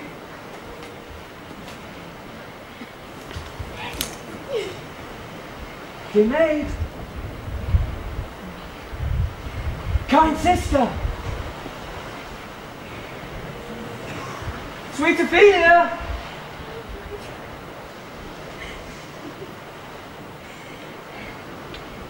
Oh, heavens. Is it possible the young maid's wit should be as mortal as an old man's life? Nature is fine in love, and where 'tis fine, it sends some precious instance of itself after the thing it loves. They bore him barefaced on the bier. There you were. So thou wouldst dissuade revenge, it could not move thus. You must sing a downer, and you call him a downer. Oh, how the wheel becomes it. It is the false steward that stole his master's daughter. Nothing's more the matter. There's rosemary. That's for remembrance. Pray you, love, remember. And there's pansies. That's for thoughts. Documents of madness. Thoughts and remembrance fitted. There's fennel for you. And columbines. There's room for you. And here's some for me. We may call it a herb of grace on Sundays. But you must wear your rue with a difference.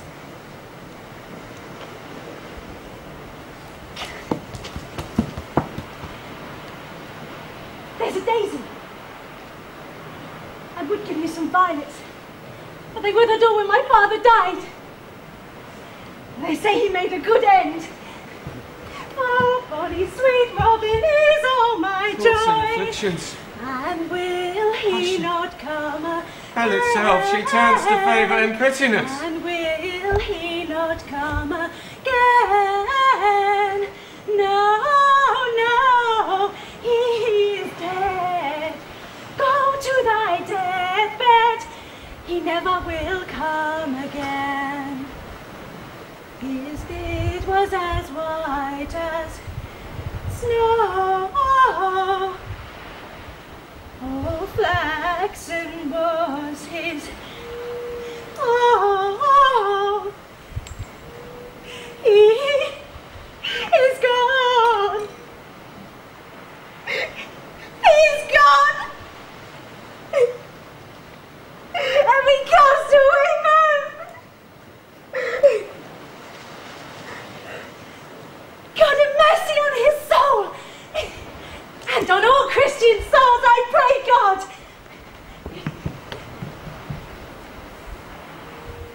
Goodbye, you! Do you see this? Oh, God! Laertes, I must commune with your grief, or you deny me right. Go but apart. Make choice of whom your wisest friends you will, and they shall hear and judge twixt you and me. If by direct or by collateral hand they find us touched, we will our kingdom give, our crown, our life, and all that we call ours to you in satisfaction. But if not, be you content to lend your patience to us, and we will jointly labour with your soul to give it due content. Let this be so. His means of death, his obscure funeral, no trophy, sword, no hatchman o'er his bones, no noble rite nor formal ostentation, cry to be heard as 'twere from heaven to earth that I must call in question. So it shall, and where the offence is, let the great axe fall. I pray you, go with me.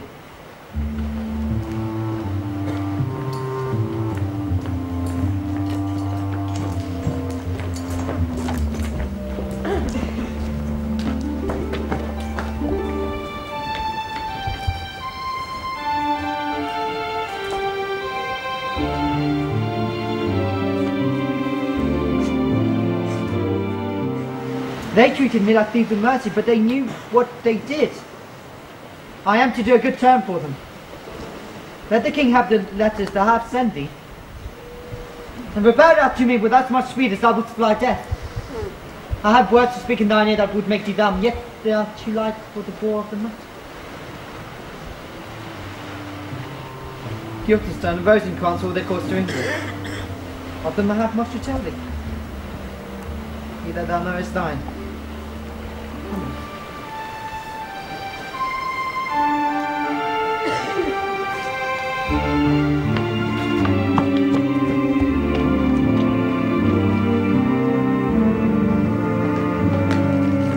Now must your conscience my acquittance seal, and you must put me in your heart for friend, sith you have heard, and with a knowing ear, he which hath your noble father slain pursued my life. It well appears.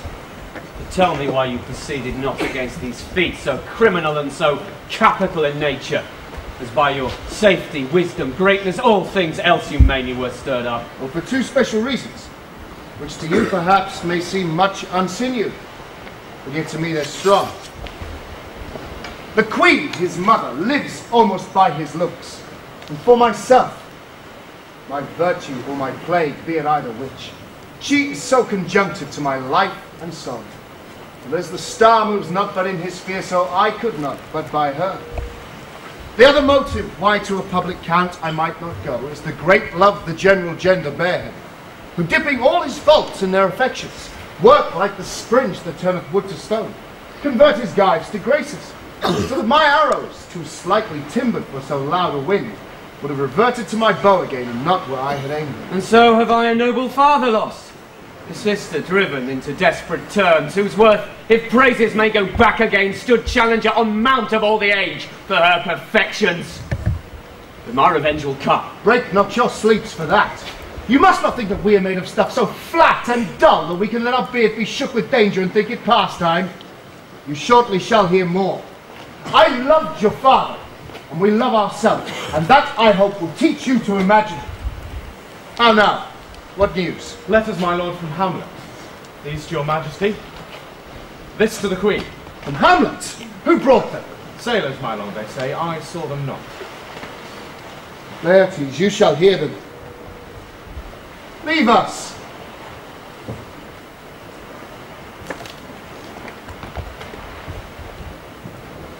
High and mighty, you shall know that I am sit naked on your kingdom.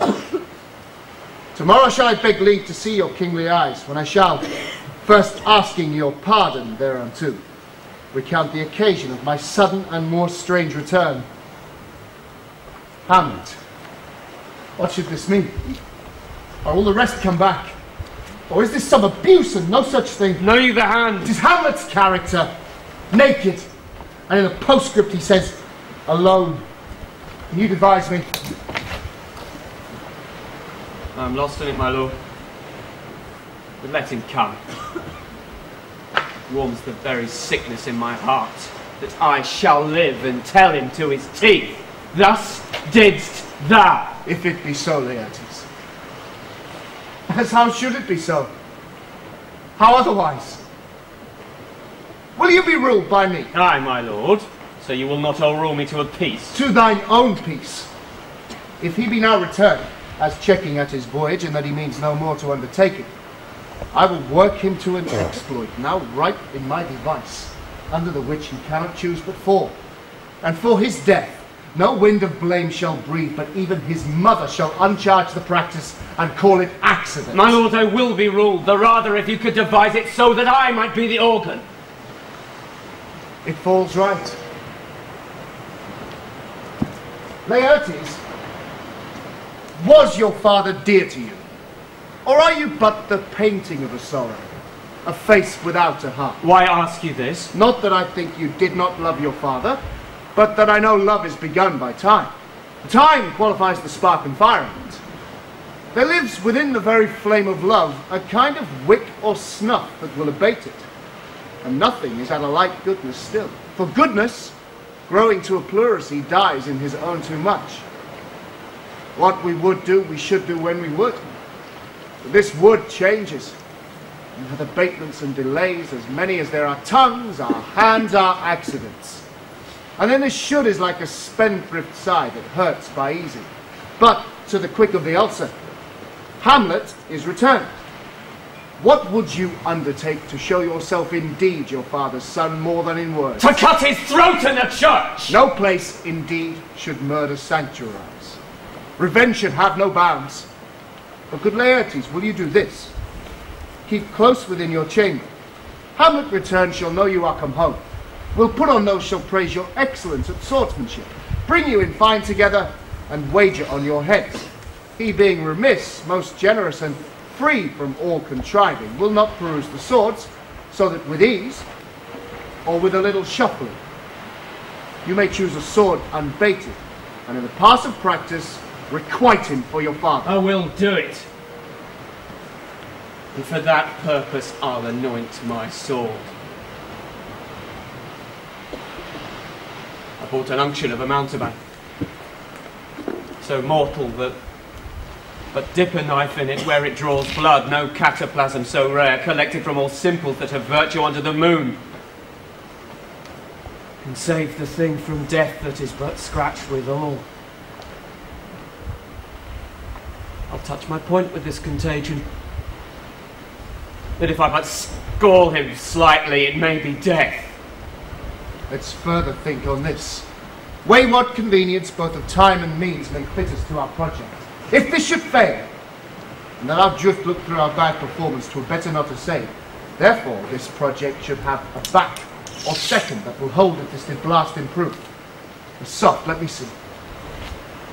We'll make a solemn wager on your cunnings. I have it. when in your motions you are hot and dry, as make your bouts more violent to that end, and that he calls for drink, I'll have preferred him a chalice for the nonce, whereon but sipping, if he by chance escape your venom stuck, our purpose shall hold there. Oh, Hannah, what noise? How, sweet queen? One woe doth tread upon another's heels, so fast they follow. Your sister's drowned, Laertes. Drowned? Oh, where?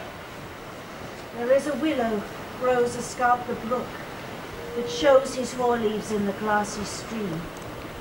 There with fantastic garlands did she make, of crowflowers, nettles, daisies, and long purples, that liberal shepherds do give a grosser name, but our cold maids do dead men's fingers call them.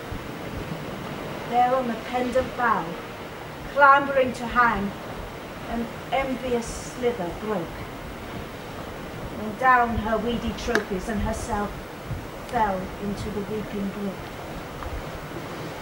Her clothes spread wide, and mermaid-like a while they bore her up, at which time she sang snatches of old tunes, as one incapable of her own distress, or as a creature native and endued unto that element.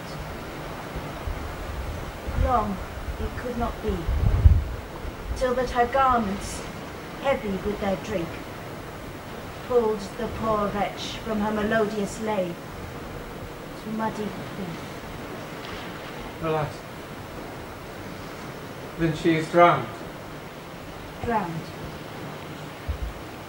Drowned.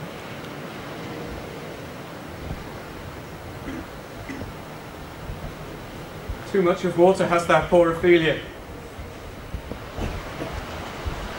And therefore I forbid my tears. And yet it is our trick. Nature her custom holds, let shame say what it will. When these are gone, the woman will be out. Adieu, my lord. I have a speech of fire that fain would blaze, but that this folly drowns it. Let's follow, Gertrude. How much I had to do to calm his rage. Now fear I this will give it start again. Therefore, let's follow!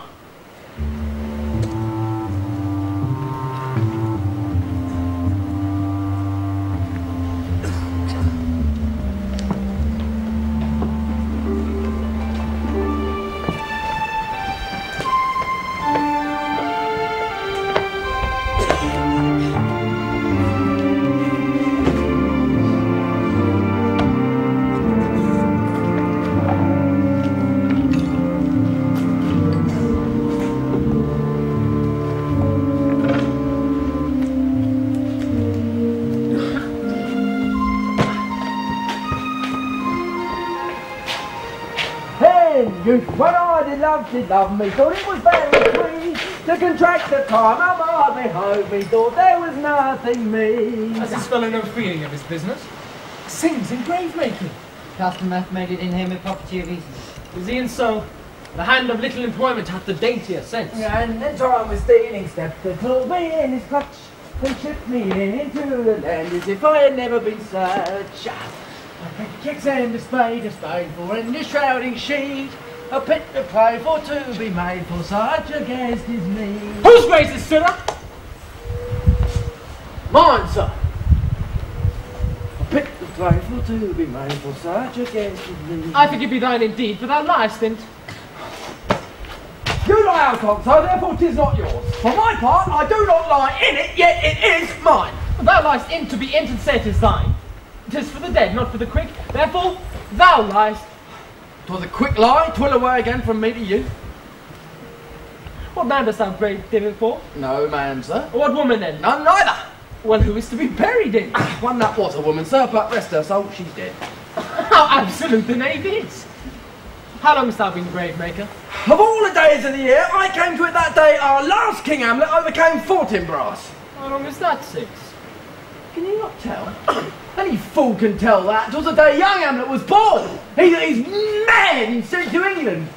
Aye, marry, where is he sent into England? I will recover his wits there, or if it does not, 'tis no great matter there. Why? Will not be seen in him there. There, all the men are as mad as he is. How came you, man? Very strangely, they say. Well, how strangely? Fighting with loons in his wits. Upon what ground? Here, in Denmark. How long will a man lie at the earth ere he rots? Oh, if I be not dead before he dies, as we have many a fucking courses nowadays, will not take the line in. That will last you some 8 or 9 years. A tanner will last you 9 years. Why he more than another? Oh, why, sir? For his hide is so tanned with his trade that it will hold out water. And water is your sole decayer of your horse and dead body. Now, here's a skull, sir. Here's a skull, sir, that have lain in the ground some 23 years. Well, whose was it? Oh, a horse and mad fella. Who do you think it was? I know not. Pestilence on him for a mad rogue. I poured a flagon of Rhenish on my head once. This same skull, sir, was Yorick's skull, the king's jester. What's this? Seen that? Well, let me see.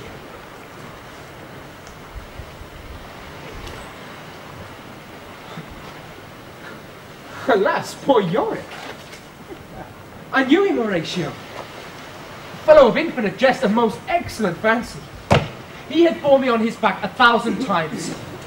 And now abhorred in my imagination it is. My gorge rises at it. Here hung those lips which I have kissed I know not how oft. Where be your jibes now? Your gambols? Your flashes of merriment that were wont to set the table on a roar? What? Not one now to mock your own grinning? Quite chop-fallen? Now get you to my lady's table, and tell her, let her paint an inch thick, to this favour she must come. Make her laugh at that!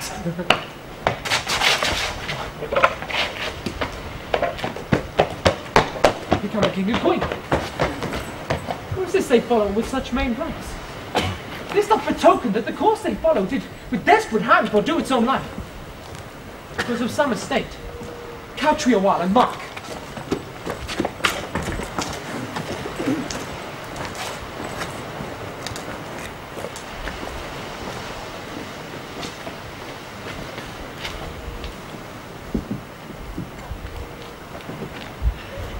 What ceremony else? That is Laertes, a very noble youth. Mark. What ceremony else? Her obsequies have been as far enlarged as we have warranty. Her death was doubtful, and but that great command says the order, she should in ground unsanctified be lodged till the last trumpet. For charitable prayers, shards, flints, and pebbles should be thrown on her. But here she is allowed her virgin krantz, her maiden struments, and the bringing home of bell and burial. Mustn't there no more be done? No more be done. Lay her in the earth, and from her fair and unpolluted flesh may violets spring. I tell thee, churlish priest, a ministering angel shall my sister be when thou liest howling. The fair Ophelia. Sweets to the sweet, farewell. I hoped thou should have been my Hamlet's wife. I thought thy bride bed to have decked, sweet maid, and not have strewn thy grave. Treble woe fall 10 times double on that cursed head, whose wicked deed thy most ingenious sense deprived thee of. Hold off the earth a while, till I have caught her once more in mine arms. Now pile your dust upon the quick and dead. What is he whose grief bears such an emphasis? Whose phrase of sorrow conjures the wandering stars and makes them stand like wonder-wounded hearers? The devil take thy soul! Thou prayest not well! I pray thee, take thy fingers from my throat. For though I am not splendative and rash, yet have I in me something dangerous, which let thy wisdom fear. Hold up your hand! Pluck them asunder! Hamlet! Hamlet! Gentlemen! Will be quiet? I will fight with him upon this theme, till my eyelids no longer wag. Oh, my son, what theme? I loved Ophelia. 40,000 brothers could not with all their quantity of love make up my son. What would thou thou do for her? Oh, he is mad, Laertes. For God's sake, forbear him. Tones, tell me what thou do. What we would fight, would fast, would tear thyself, I'll do it. Dost thou come here to whine? To abase me with leaping in her grave? Be very quick with her, and so will I. This is mere madness. Hear me, sir. What is the reason that you use me thus? I loved you ever. But it is no matter. Let Hercules himself do what he may. The cat will mew, and the dog will have his day. I pray thee, good Horatio, wait upon him. Strengthen your patience in our last night's speech. We'll put the matter to the present push. Good Gertrude, set some watch over your son. This grave shall have a living monument. An hour of quiet shortly shall we see. Till then, in patience our proceeding be.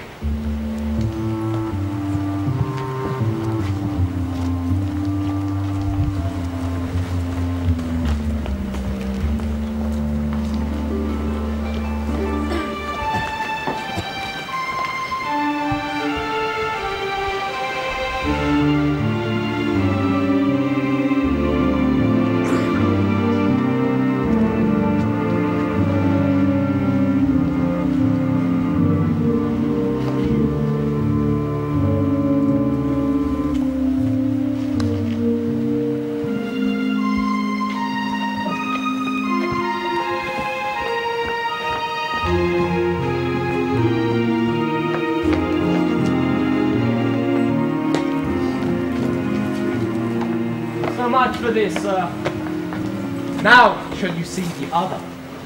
You do remember all the circumstance? Remembered, my lord. Sir, in my heart there was a kind of fighting that would not let me sleep. Rashly, and praise be rashness for it. Up from my cabin, I found Horatio.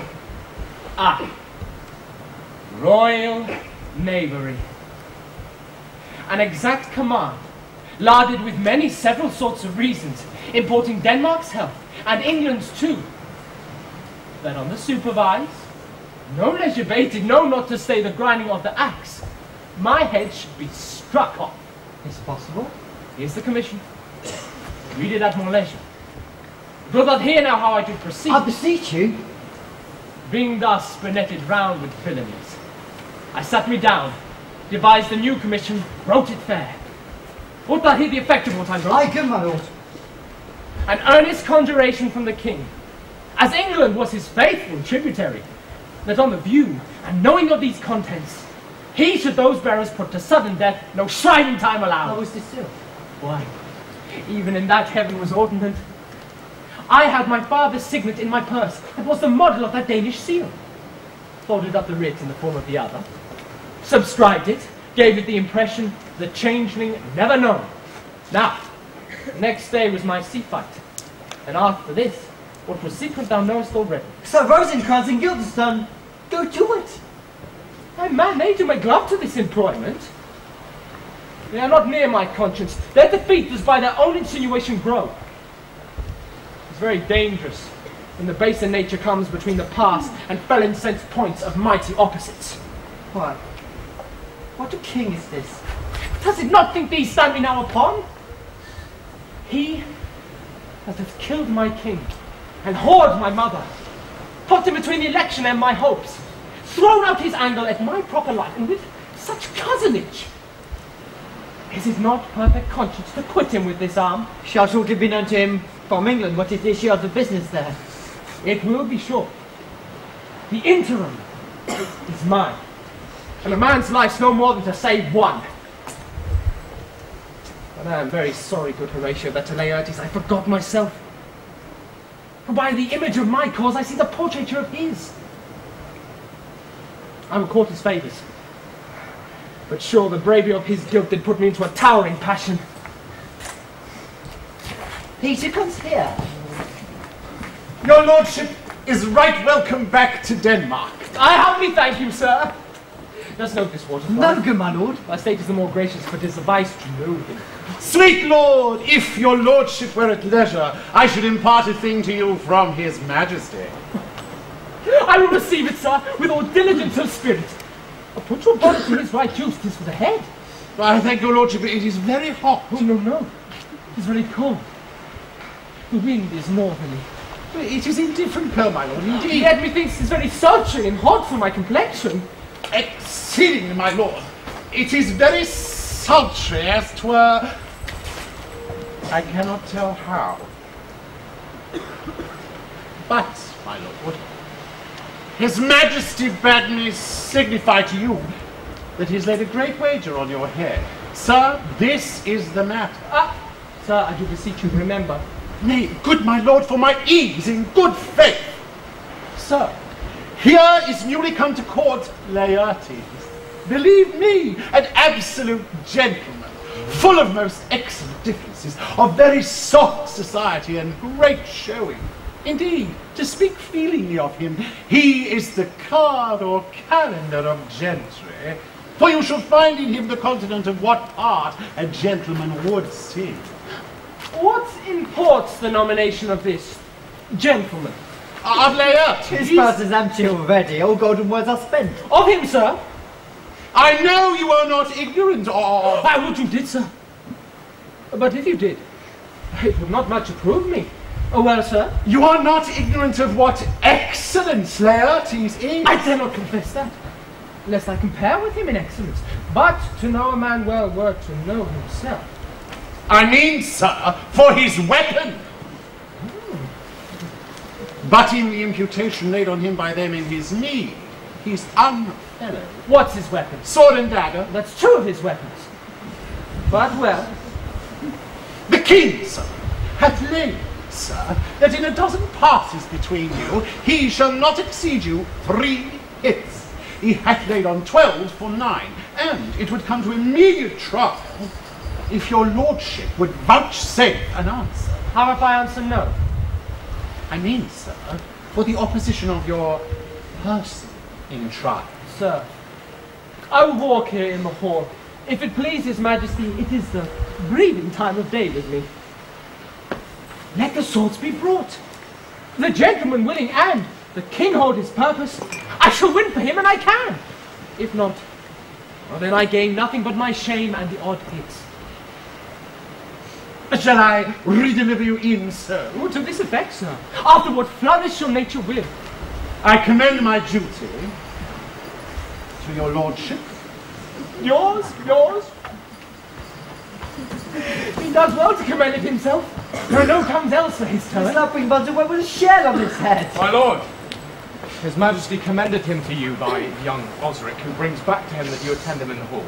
He sent to know if your pleasure hold to play with Laertes, or that you will take longer time. I am constant to my purposes. They follow the king's pleasure. The king and queen are coming down. Oh, in happy time. The queen desires you to use some gentle entertainment to Laertes before you fall to play. She well instructs me. You will lose this wager, my lord. I do not think so. Since he has been in France, I have been in continual practice. I shall win at the odds. Thou would not think how ill all's here about my heart. But it is no matter. Nay, but good my lord... but it is foolery. Yet it is such a kind of gamesgiving as would perhaps trouble a woman. If your mind dislikes anything, obey it. I will forestall the prepared and say you are not fit. Not a whit. I defy augury. There is special providence in the fall of a sparrow. If it be now, it is not to come. If it be not to come, it will be now. If it be not now, yet it will come. The readiness is all. For since no man knows of aught he leaves, what is to leave betimes? Let be.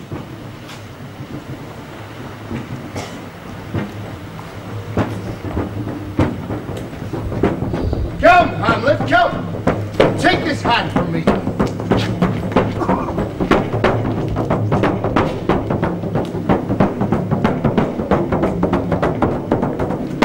Give me your pardon, sir. I have done you wrong. But pardon it as you are a gentleman. This presence knows, and you must needs have heard, how a man punished, with a sore distraction. What I have done, I here proclaim was madness. Let my disclaiming from this purposed evil free me so far in your most generous thoughts, that I have shot my arrow o'er the house and hurt my brother. I am satisfied in nature, but in my terms of honour I stand aloof, and will no reconcilement till by some elder known means of honour I have a voice and precedent of peace, to keep my name ungawed.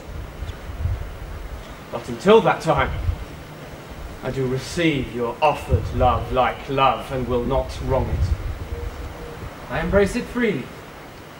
And will this brothers wager frankly play? Give us the swords, come on! Come, one for me. Cousin Hamlet, you know the wager. Yes, my good lord. Your honour hath laid the odds o'er the weaker side. I do not think it. I have seen you both. Set me the stoops of wine upon that table. If Hamlet give the first or second hit, or quit in answer of the third exchange, let all the battlements their ordnance fire. The king shall drink to Hamlet's better breath, and in the cup an union shall he throw, richer than that which 4 successive kings in Denmark's crown have worn. Give me the cup, and let the kettle to the trumpet speak, the trumpet to the cannoneer without, the cannons to the heavens, the heaven to earth. Now the king drinks to Hamlet. Come, begin. I have you the judges. Bear a wary eye.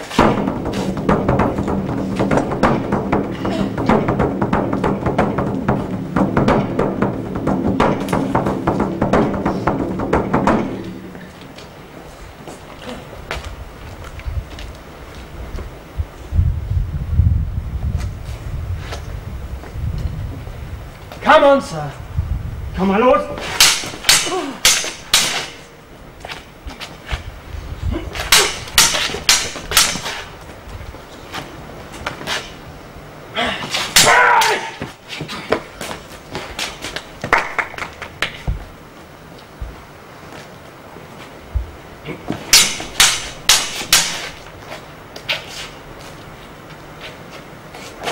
One, no! Judgment! A hit! A very palpable hit. Well again! Stay! Give me drink. Hamlet, this pearl is thine. Here's to thy health. Give him the cup. I play this back first. Set it by a while. Come.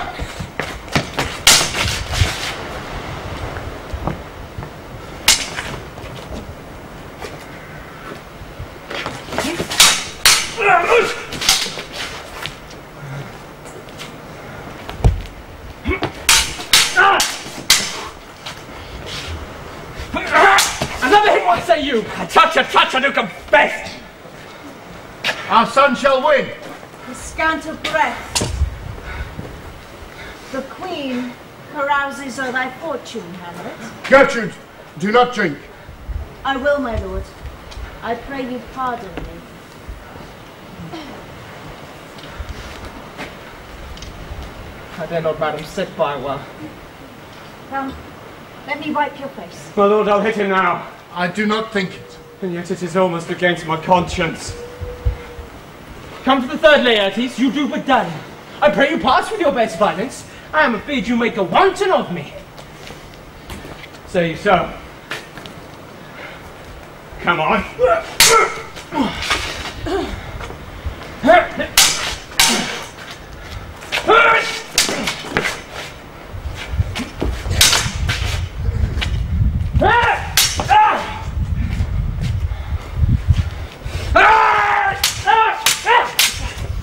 Nothing. Neither way. How about you now? Ah!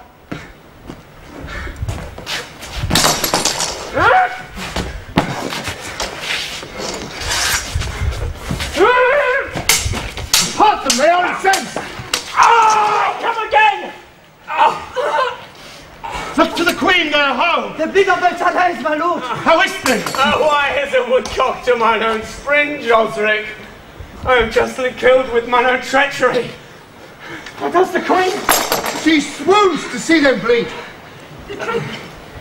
Drink! My dear Hamlet! The drink! The drink! I'm poisoned!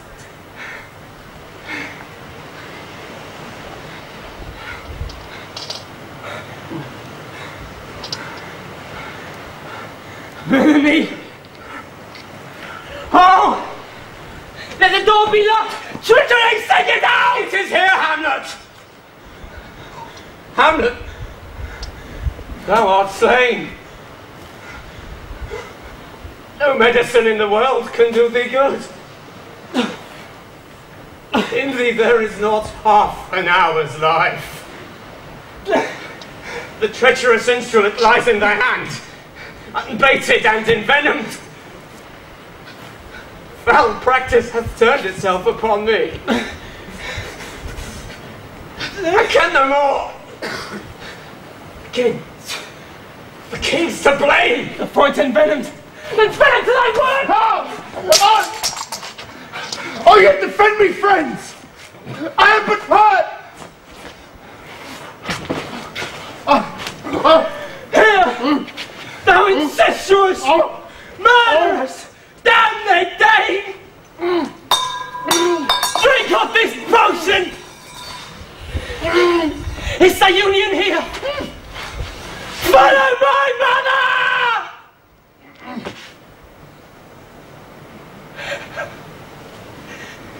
He is justly so. It is a poison tempered by himself. Exchange forgiveness with me, noble Hamlet! Mine and my father's death come not on thee, nor thine on me.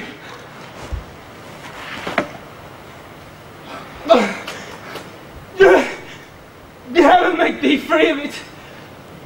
I follow thee.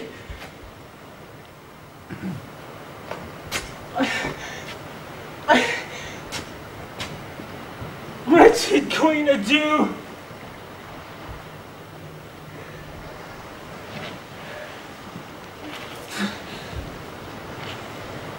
Do look the pale and tremble at this chance.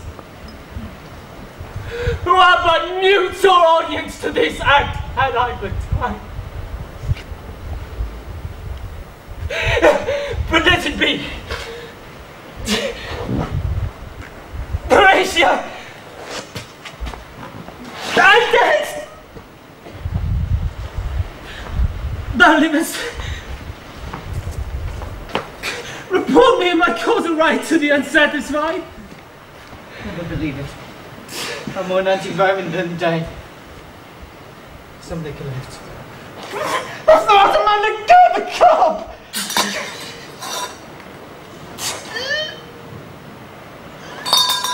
Oh, God, Horatio, what a wounded name! Things standing thus so nonchalantly behind me.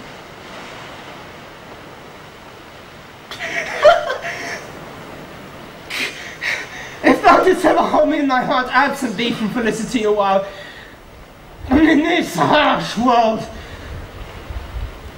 draw thy breath in pain to tell my story.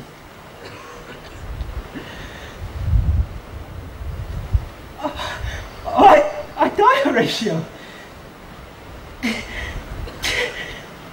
The potent poison quite overcrows my spirit.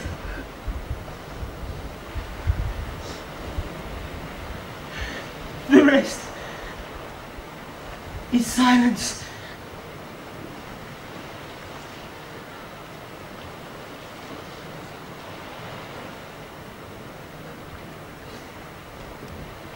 Now,